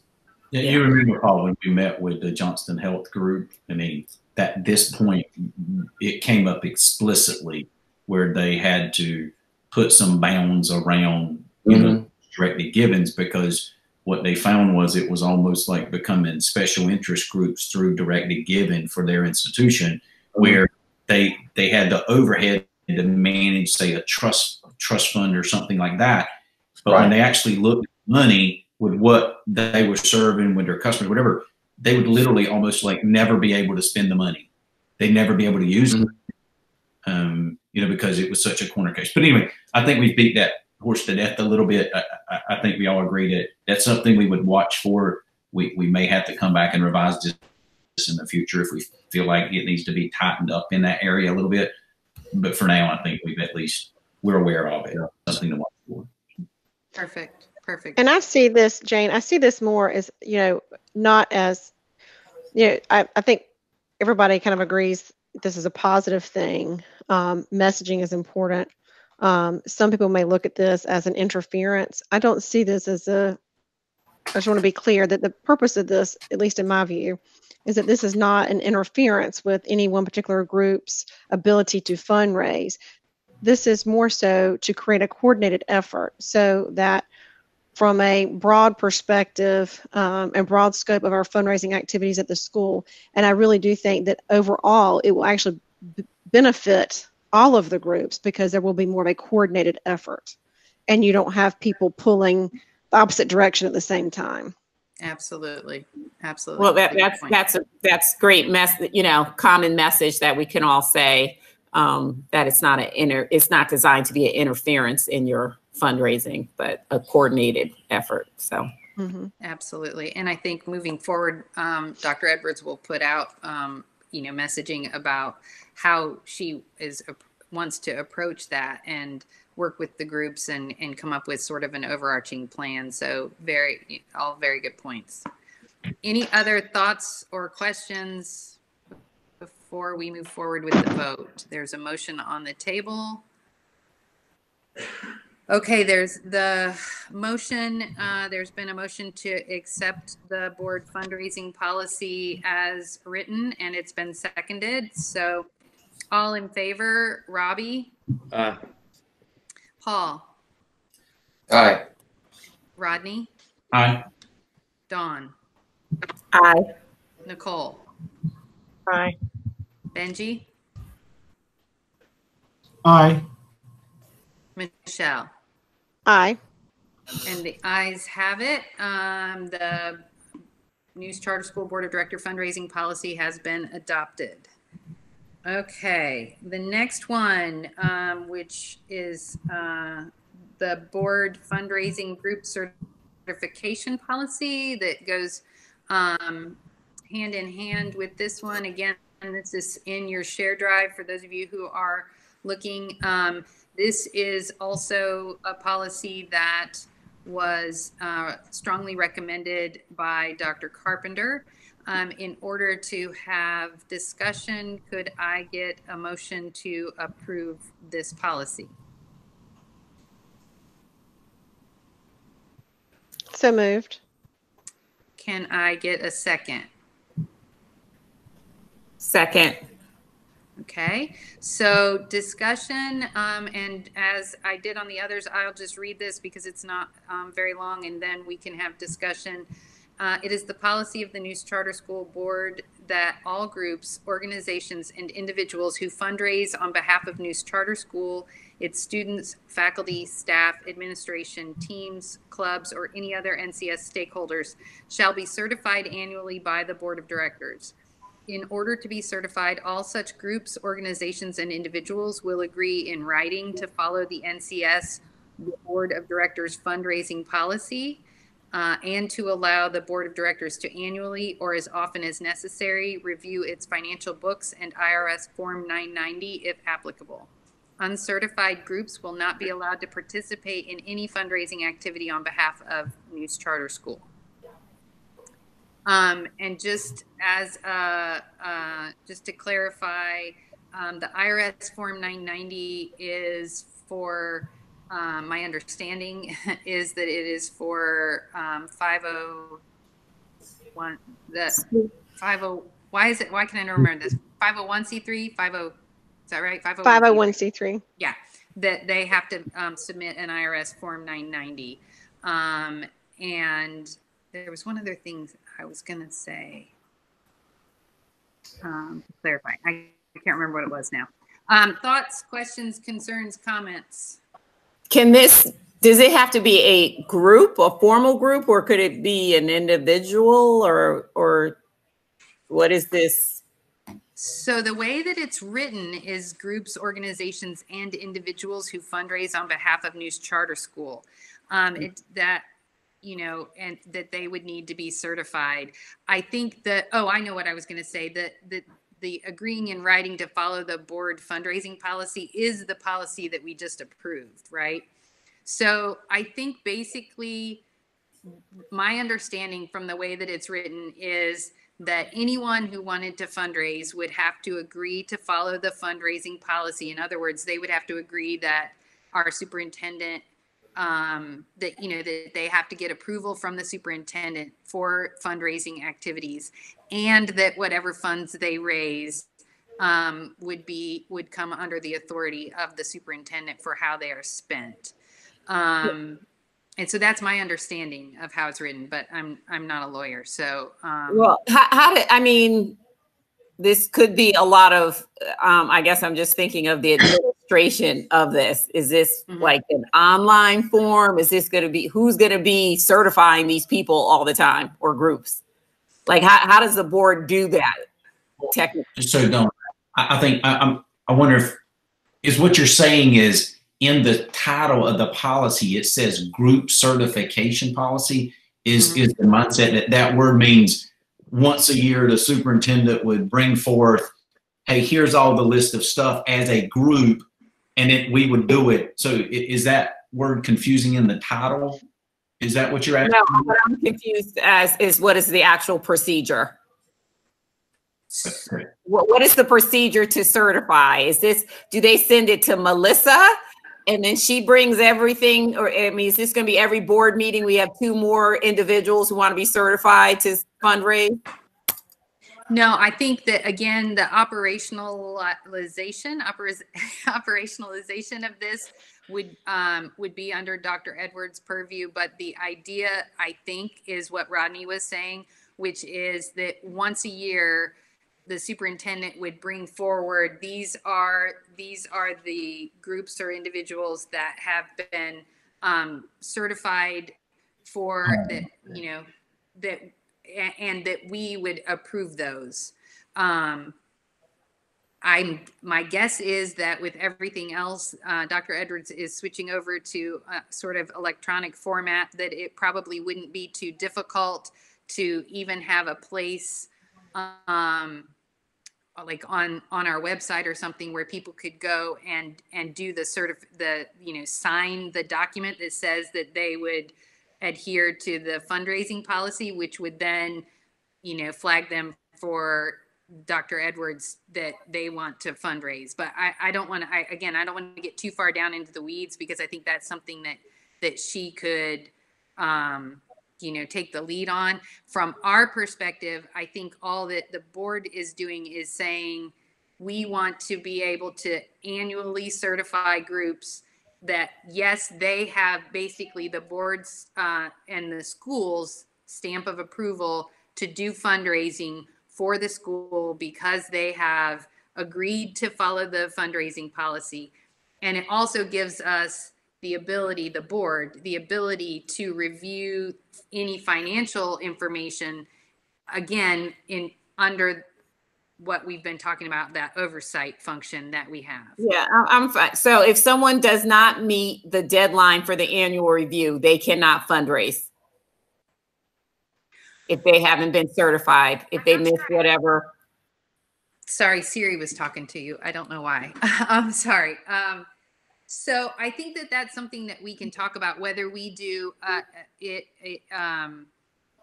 like retrospectively, that these are the groups that have been certified throughout the year. And so these, you know, that we are approving them moving forward. Or more likely, I think what you're saying is that we would give people a time that they would need to get certified to do fundraising activities. My guess is that that's what would be necessary, because, again, I think when Dr. Edwards puts together her fundraising plan for the year, my guess is that that will include like a fundraising calendar, for example, and that if people want to be able to fundraise for that school year, they would need to put forth, you know, talk to her about getting on the fundraising calendar, right? So again, okay. I don't want to get too far down into the weeds, but yes, I think that you're right, that there would probably be a deadline for this school year. It doesn't mean they could never fundraise. It just might mean that they aren't on the calendar or whatever they're not in the plan for this year. And to also be a part of our oversight calendar, you know, our systematic oversight calendar. That would be one of Exactly. the yeah. Yeah. Yeah. Does that answer your question, Dawn? Yeah, I'm fine with that. It just the way you read it, it just sounds like it was more a process that we owned, you know, either collecting the certifications or the forms or whatever. But if that's not, that's fine. Well, but that's how it reads, though. That's how it reads. Yeah. Yeah. So whether we, I mean, first of all, you can't get in the weeds and say this is Melissa's when it's a board policy. Okay.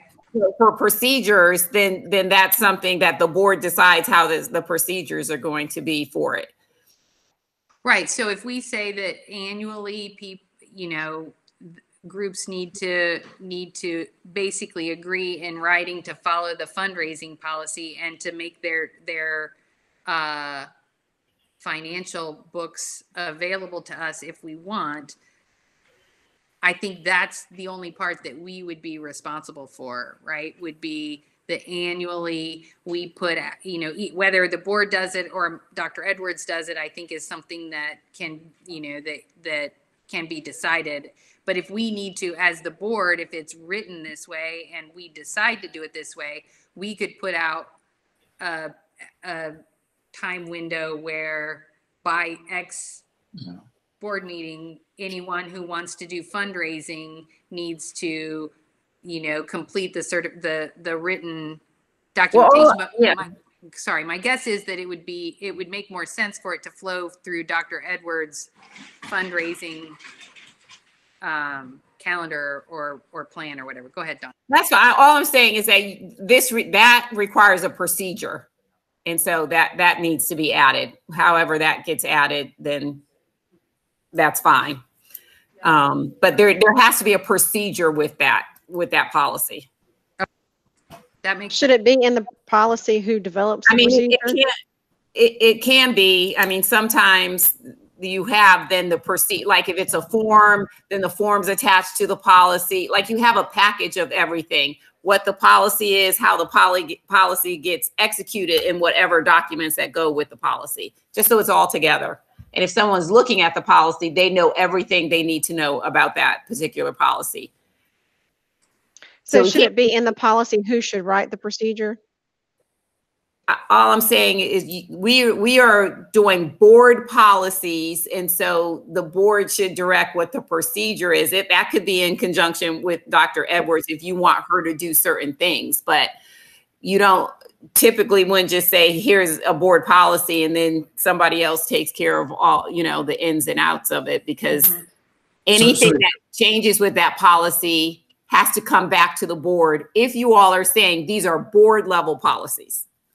I think this is a good one where the lines blur a little bit. Would it be sufficient to say that we should maybe amend this policy a little bit to say something along the lines of, it is the policy of News Charter School Director that that all groups, organizations, and individuals who fundraise on behalf of News Charter School, blah, blah, blah, blah, blah, blah, blah, blah, shall be certified annually. Something, say it where this is the superintendent it's a requirement that the superintendent bring forth those that have to be certified by some, I don't know, make it August 15th of each calendar year. I mean, it's just saying that it's this policy stating you have to be certified and it has to be carried out and brought to us as in a group by a certain date. However we need to tweak it. We don't have to necessarily wordsmith it. What I don't want us to do is to create a policy that's creating some work. So if somebody has an issue with the policy, they're not going to Melissa, they're going to the board because it is a board policy. So I'm trying to say, maybe we want to not have the, you know, the logistics of this under the board. And, you know, much like the fundraising policy where we clearly say it's Melissa's job, you know, and honestly, she's probably going to vet the certification anyway. So let her, do we need to just let her, you know, handle that procedure? Yeah, that was my point, is that the previous policy left the procedure up to Dr. Edwards. I think we need to amend this policy to, you know, have that same kind of verbiage. Right. Right. That makes sense, right? That she would do the certification and then like what Rodney was describing, just bring it to the board for approval. And really, I think that's a way to show that the board is sort of signing off on the fundraising plan and groups and all of that. But okay, so do we want let me know, does somebody want to make a motion to postpone this so that we can work on the language in this to postpone, because we have an open motion on the table that was a motion to approve this as it's written. I'd like to make a motion we postpone this one to the October board meeting. Okay, second? Second. Okay, all in favor of postponing the discussion and vote on the Board of Directors fundraising group certification policy until our October board meeting? Robbie? Aye. Paul? Aye. Rodney? Aye. Dawn? Aye. Nicole? Aye. Benji? Aye. Michelle? Aye.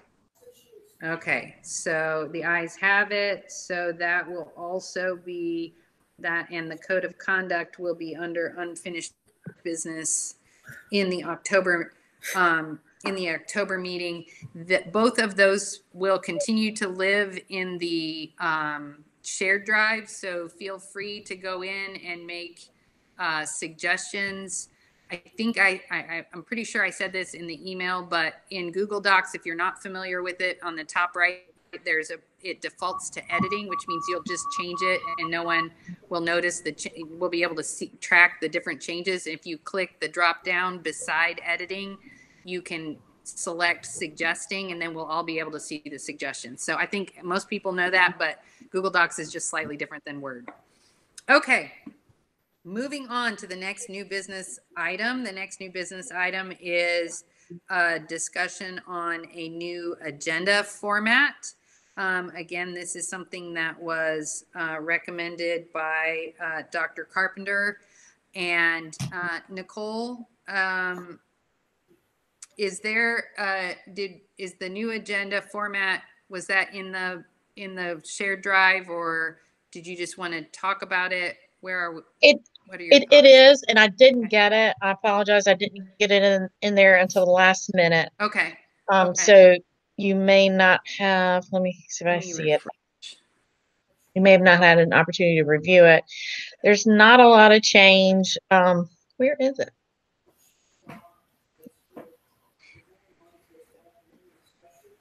I'm looking as well. Okay, hold on just. Meeting minutes. Oh, no, I see regular. I see meeting minutes.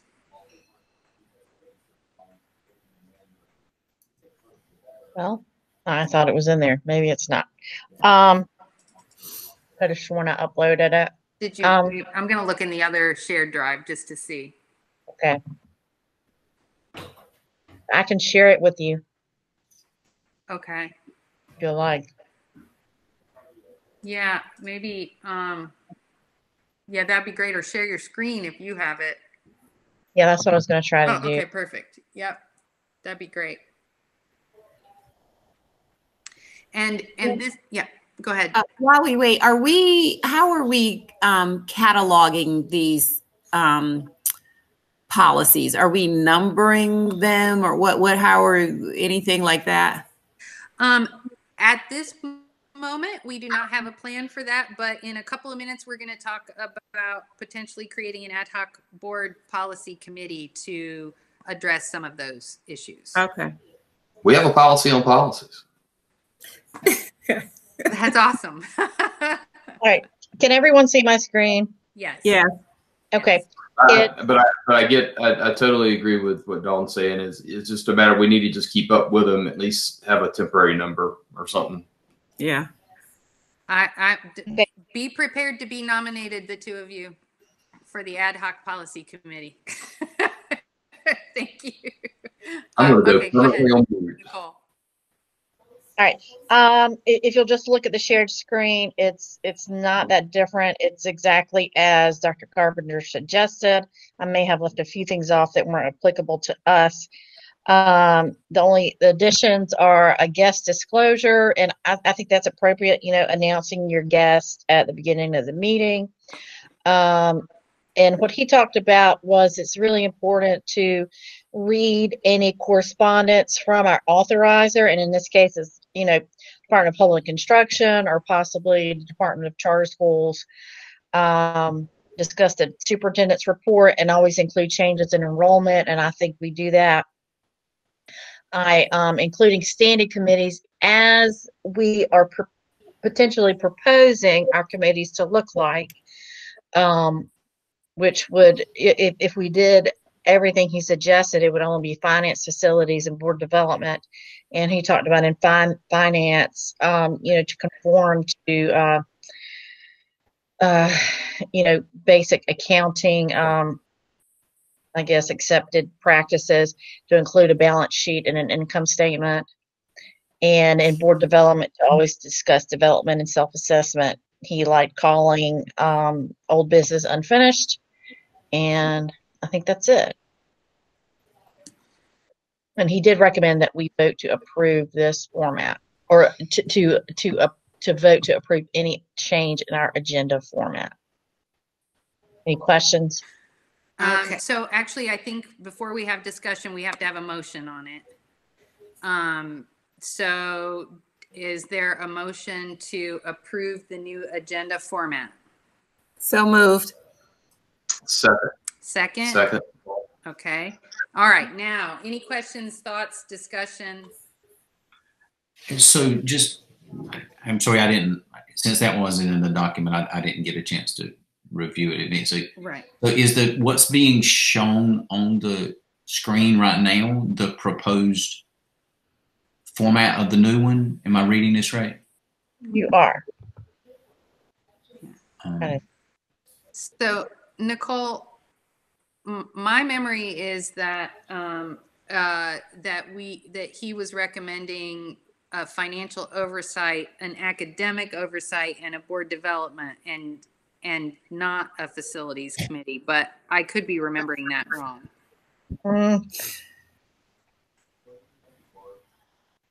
Well, financial oversight, and what was the other one you said? I thought he said academic oversight instead of academic affairs. He did, and he said, you can do it either or way. And I think, we could just take, for this motion, we could take all of those actual committees off and just leave it as standing committees, because as of, currently we are not voting on, whether or not we keep resource as a standing committee. So we could certainly, right. So this so what you're saying is, for right now, we could just say standing committee reports because we haven't yet made any changes to those. Right. And just, okay. Yeah, because that way, if we make any changes over there, we don't have to come back and make them here. It's just it's referring to what's in. Yeah, I like that. That help? Go ahead. Who is responsible for the correspondence? Would that always be, because I will tell you, as board chair previously, a lot of stuff went to both me and the executive director. So just so it's not like who would be responsible for bringing that? Would that be Melissa, Dr. Edwards? I guess whoever is in receipt of them. I guess it never occurred to me that the chair was getting correspondence, but. Oh yeah. That's why I say some of this stuff where you say it's not management, but you will get a letter from somebody. Yeah. So. I already am.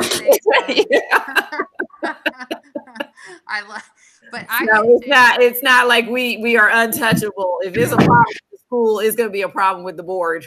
My preference, and Dr. Edwards, feel free to weigh in on this one, but my preference is that the superintendent would take the lead on that, because I'll be real honest, there is some pieces of some emails and things that I get that I don't really understand that I have to say to her, what is this? And do I need to do anything with it? So I think the intention of that is not that she or I or either of us would share every piece of correspondence, but anything that is, important for the board to be aware of. So Dr. Edwards, your thoughts? Yeah, I agree with that. I don't know if this would be advisable, but considering that that's going to fall under the superintendent report, could that just be another bullet under enrollment? Oh.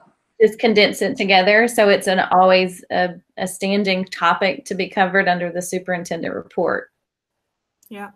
I think that's a great suggestion. I especially like that suggestion. Then it's very clear. Okay. What does everybody else think? I know we're sort of great wordsmithing. Okay. And then my other question is, and I can't remember exactly when, if it was during the retreat or what, but my memory is that having certain clubs or groups have a standing spot on the agenda is not advisable, just because it means that there are a lot of other groups who don't have that same direct link to the board. And I wonder if those things should either have like a club report where people could ask if they want to report, or have that also be under the superintendent's report, because it seems like, as Dr. Edwards sometimes has the other administrators present to us and things like that, she could coordinate with groups, not just Booster and student government, but robotics and other groups, and maybe highlight different groups on different months, just so that we're making sure that all groups have representation. But that's, again, I don't remember whether that was in the retreat or if it was something I read. Oh, you're on mute, Nicole.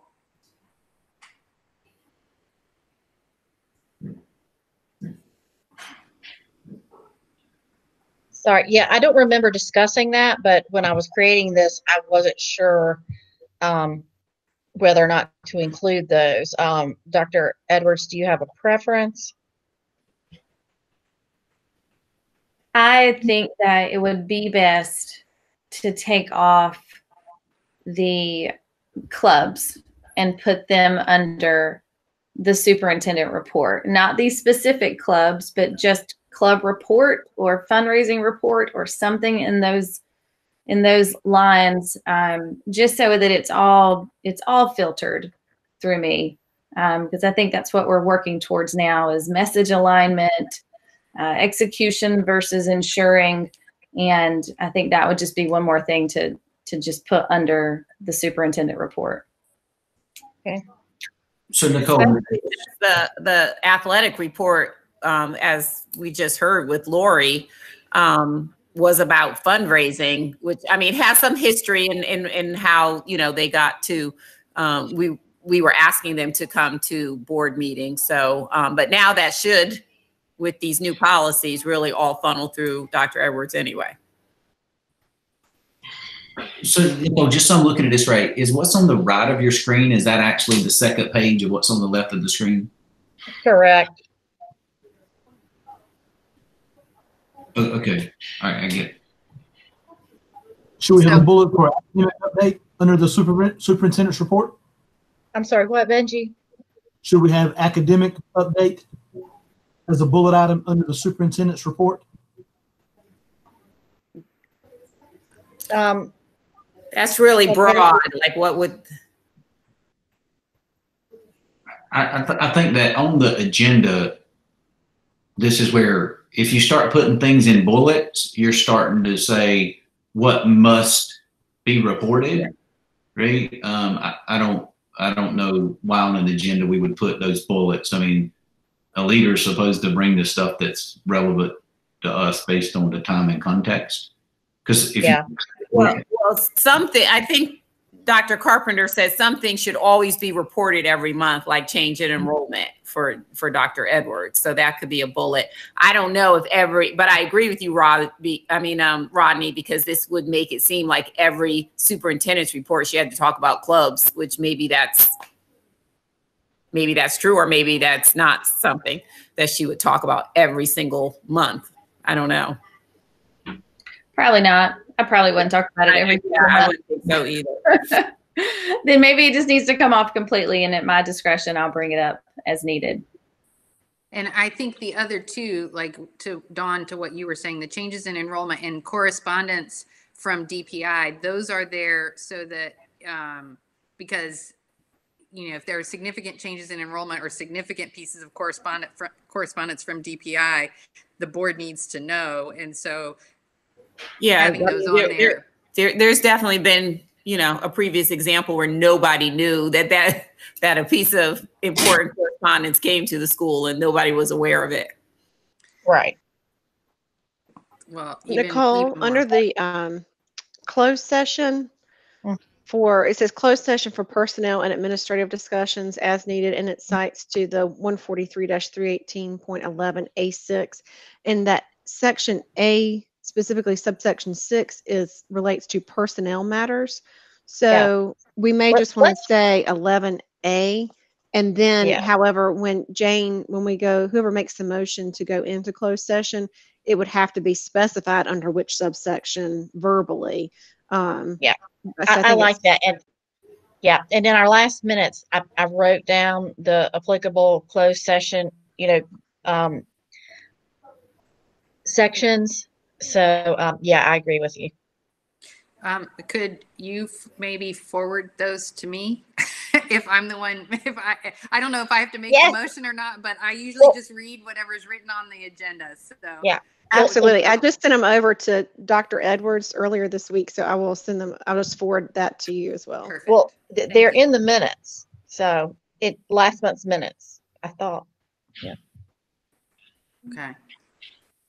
Well, that way I'll just. If I'm the one doing it, I just want to make sure that I do it right. So, okay. Yeah. Other thoughts, comments about the agenda? There's really not a lot of major changes. I think it's really just tightening things up. And I'm also going to be looking at at trying to streamline some of the procedures during meetings so that we maybe don't necessarily have to take a roll call vote on simple things like the agenda and the minutes.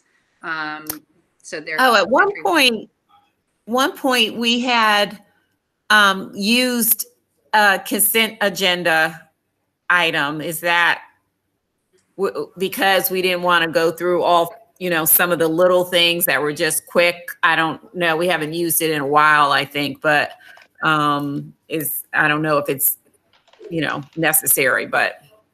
So I think my understanding, and Paul and Michelle, you can correct me if I'm wrong, but I think there are two different things. There is a unanimous consent that I think is just for sort of standard things like the agenda and the minutes that basically, unless somebody objects or wants to a point of order, make a point of order, then that's just sort of considered to be consent. And then there's a separate consent agenda that we could create for things that would typically need to be voted on, but that we feel pretty confident that everybody agrees on. Is that an accurate way to describe it, Paul and Michelle? Yeah, I think so, Jane. And it's not something that I am real well versed in, but that sounds right. What you're saying.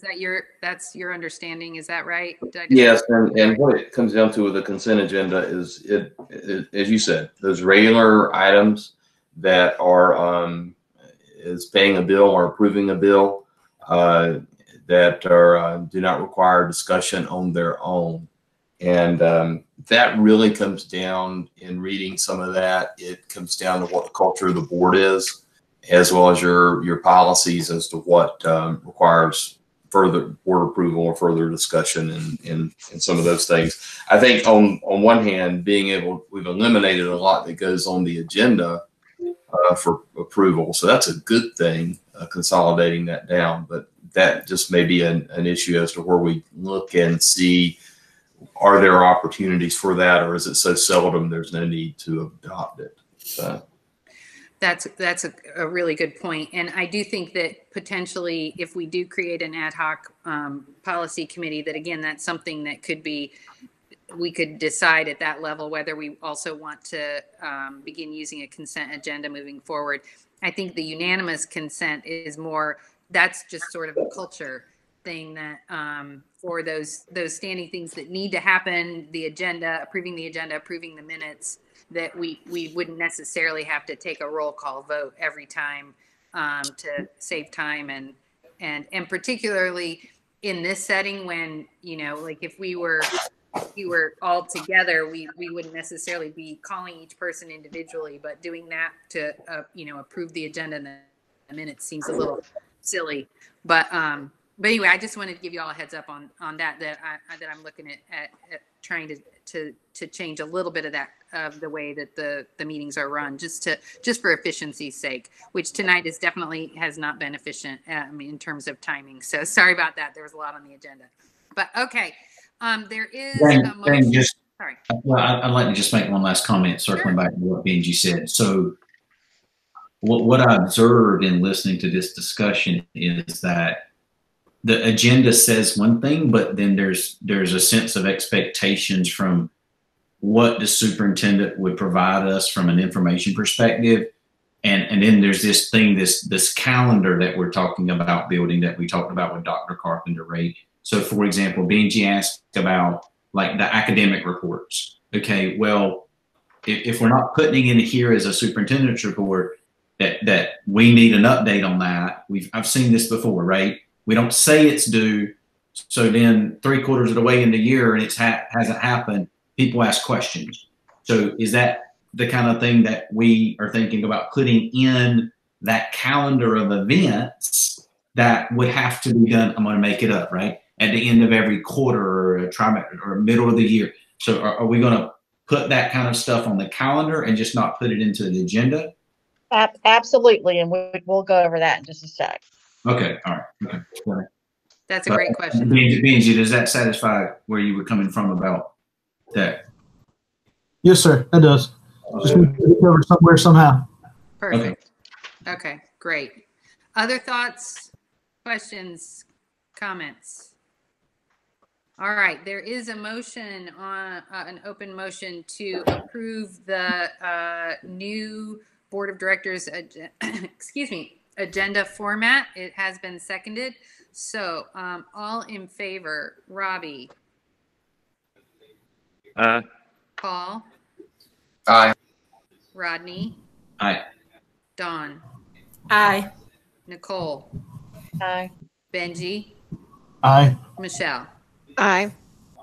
Okay, motion carries. So this is our new agenda format. Oh, I just thought of one thing. Oh, did you is the new mission on there? The new mission statement? Yeah, it was on there. Okay, good.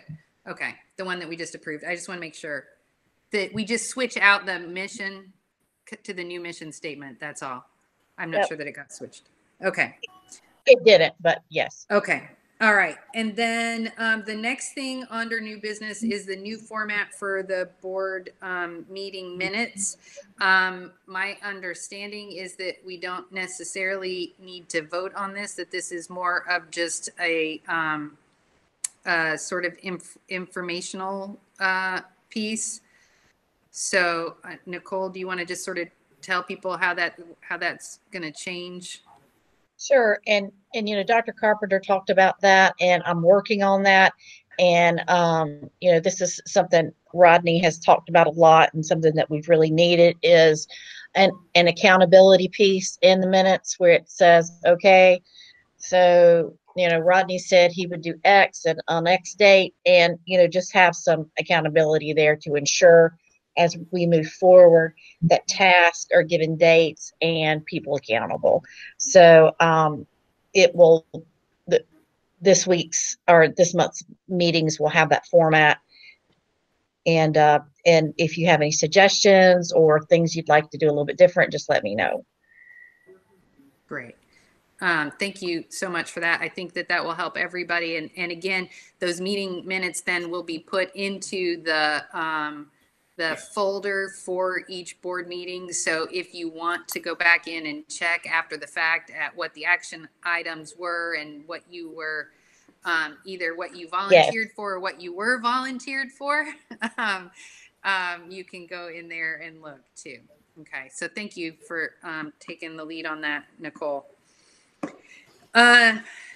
Questions? I know we didn't open up I didn't think that we needed to vote on that. I don't think, because it's just changing the meeting minutes a little bit. Okay, the next thing under new business is the systematic oversight calendar creation. Again, something that was recommended by Dr. Carpenter. I think on my email, I think I posted that Nicole and Dr. Edwards would work together and with potentially with other people at their request. And so again, Nicole, Dr. Edwards, do you have an update on that? Yes, Dr. Edwards and I met, and we went through the list of potential to-dos for the year, and she gave me her realistic dates and times, and so I'm going to fill those into the spreadsheet. And then I'd like to meet with probably maybe Benji and Rodney to look at the finance piece, because that's kind of a large part of it, and then put it in the shared drive, and we'll all just kind of need to work together to make it a little more realistic, because as we work through it, June is going to get packed, as Dr. Edwards and I discussed, and kind of work through that. So I think we should have a proposed calendar to vote on in the October meeting. Okay, great. So you'll, just to make sure that I'm understanding, you've got a draft started. You're going to talk with Benji and Rodney about finances, and then you'll drop that into the shared drive. Will you just send everybody a short email to let us know it's in there to look at? Yeah. And I need to meet with Michelle about board development, and I forgot that piece. Yeah. Okay. And I think that also once it's in the shared drive, if there are things that people think of that we would like to see on there, that's certainly something that we can make suggestions about. But I think that will go a long way. That, in conjunction with the new agenda format, will go a long way to what, again, Rodney has been he has historically been our systematic oversight calendar, reminding us all of what we said and when we said we would have it due by. And so appreciate that, and looking forward to having a document that we can all pay attention to. Yeah, okay, we are coming up close to the end of. My memory's failing me. I can't remember them all. What? I said I'm getting old. My memory's failing me. I can't remember them all. Please write them down. Well, hey, I didn't want to point that out, but since you said that. Okay. The next thing under new business is the ad hoc board policy committee. And again, on this one, I will need to have a motion so that we can discuss it, but to discuss the creation of an ad hoc, not a standing, an ad hoc policy committee to review the policies find all of the policies that currently exist, review those, assess those, and also look for what's missing. And in my mind, this is also something that we can use those some of those hours that we have approved for Dr. Carpenter to help us with what we should have in our board policy list. So in order to discuss this, do I have a motion to create an ad hoc board policy committee? So moved. Do I have a second? Second. Okay. All right, great. So thoughts, questions. This seemed to me to be the most efficient way to go about trying to get a handle on our policies. But you know, I want to hear what everybody's thoughts are on that. Anybody have concerns about doing this?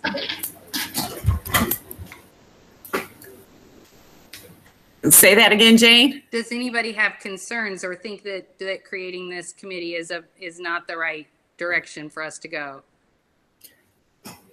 No. No, I do think and as Paul mentioned before, we attempted to try to get our arms around the policy, even, creating a policy on policy. So I think we do need to revisit that and get it organized. Where are they going to be housed? How are they going to be numbered? Putting them in, whatever categories we want to put them in. I mean, we probably will never have as many policies as the school has, but, so I think it's a good idea and falls right in line with everything else that we're trying to do. So.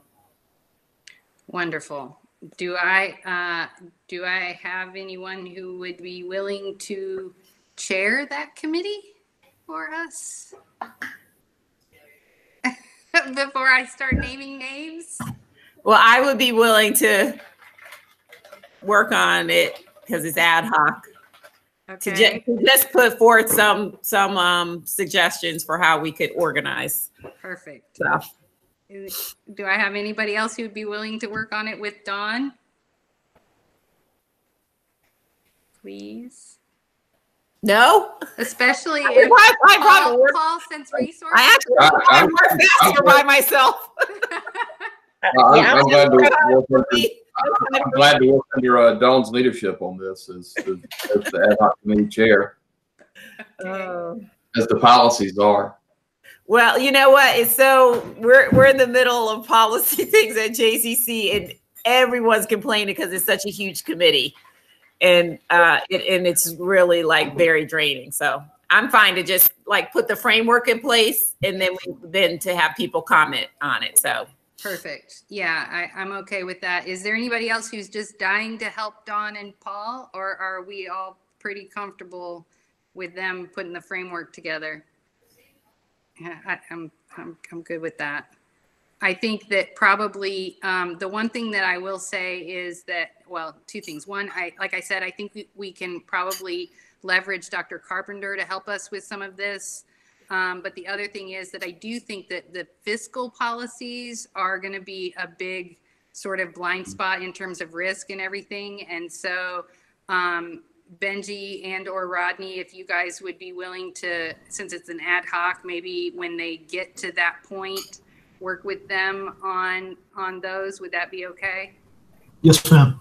Let me just make sure I understand the charge. Are we creating these policies, or are we just creating a framework of how policies are created, approved, and more of the procedures, like where they're housed, how they're numbered, or are we creating policies? Because I didn't think. Well, kind of what I'm thinking is that I would like you to at least make recommendations of where there are holes in our policies. Like once you get them all organized, right? Once you assess them, and I think that's where Dr. Carpenter can help. But I feel like we're going to have some glaring holes. We're going to have some areas where we don't have policy, or where our policies are probably not sufficient. And again, what my hope is for the ad hoc committee is that you all will look at what we currently have, get it organized, numbered, all that good stuff. And then the way that I see it is sit down with Dr. Carpenter and try to assess where our blind spots are, because that's a huge risk assessment piece. And my gut is that the biggest area that we're going to have missing pieces is going to be fiscal policy. And that's when I would like, even if you guys don't write them, what I'm hoping is that you can come to us with recommendations for what we do need to do moving forward. Does that make sense? Yeah. Yeah. So we can, do some research, Paul, other charter schools and what the standard policies are. Yeah. And I think the other thing is kind of sketching out policy versus procedure, because some of the there's fiscal policies, but there'll be fiscal procedures. Right. They're going to be more detailed, I think, than the policy. And I'm sure Dr. Edwards would be willing to consult with you as well, work with you to make sure that we've got that line between the school policies and procedures and the board level policies and procedures. Well, and how they intersect, because there's some school policies that actually say you can go to the board for appeal. So we need to make sure that we know what policies intersect into our realm. Right. Okay. Okay. Yeah, I agree with that too. Sorry. Okay. So we have a motion. Sorry, I'm getting tired. We have a motion on an open motion on the table to create an ad hoc policy committee with Dawn chairing and Paul sitting on that.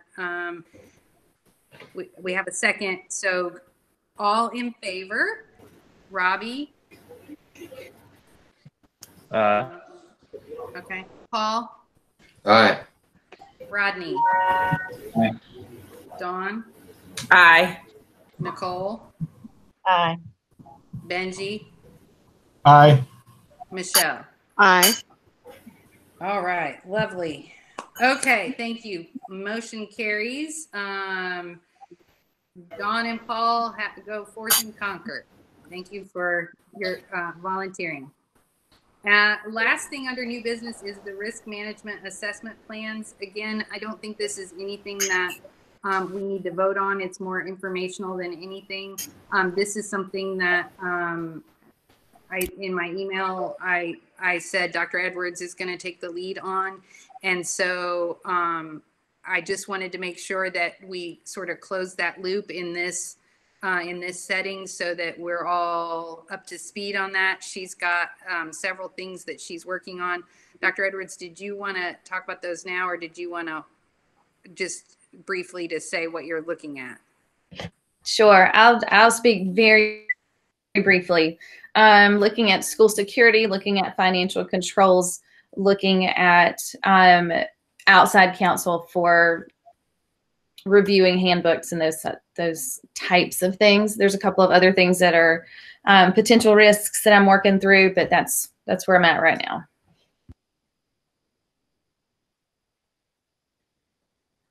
Sorry, muted.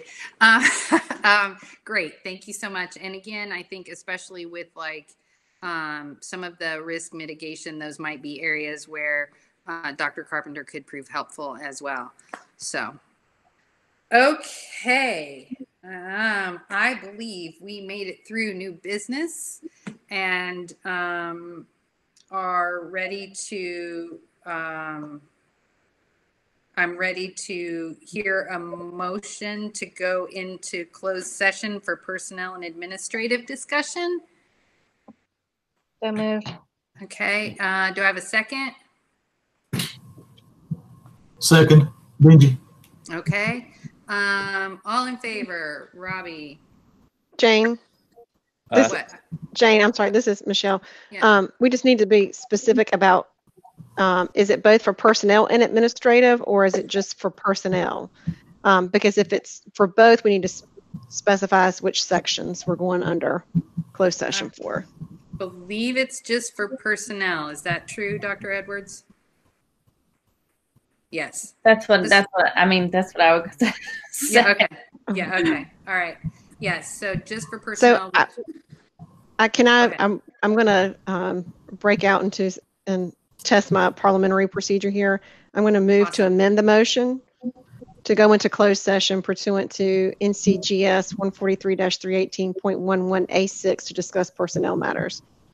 Okay. Second that move to amend. Okay. The main motion. Okay, great. So all in favor? Thank you, Michelle. All in favor. Robbie. Paul. Aye. Rodney. Aye. Dawn. Aye. Nicole. Aye. Benji. Aye. Michelle. Aye. Okay, motion carries. So I will see everyone. Now we have to vote, Jane, now we have to vote on the main motion. We just voted to amend the motion. Now we have to vote on the main motion. Oh, okay, all right. So sorry. That's all right. No, thank you. All right, Michelle. I'm glad that you're here and you're on top of it going into the third hour that we're on this. Okay, so the motion is to go into closed session. There is now an amended motion on the table to go into closed session. All in favor?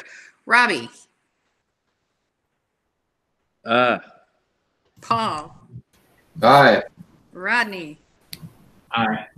Dawn? Aye. Nicole? Aye. Benji? Aye. Michelle? Aye. Okay, so everybody, let's go to the close-in link. Perfect, thank you. Okay, 1, 2, 3, 4, 5, 6, 7. Who are we? We're all here. Are we all here? Okay, so I just need a motion to adjourn. So moved. Second? Second. Okay, all in favor? Robbie? Paul? Aye. Rodney?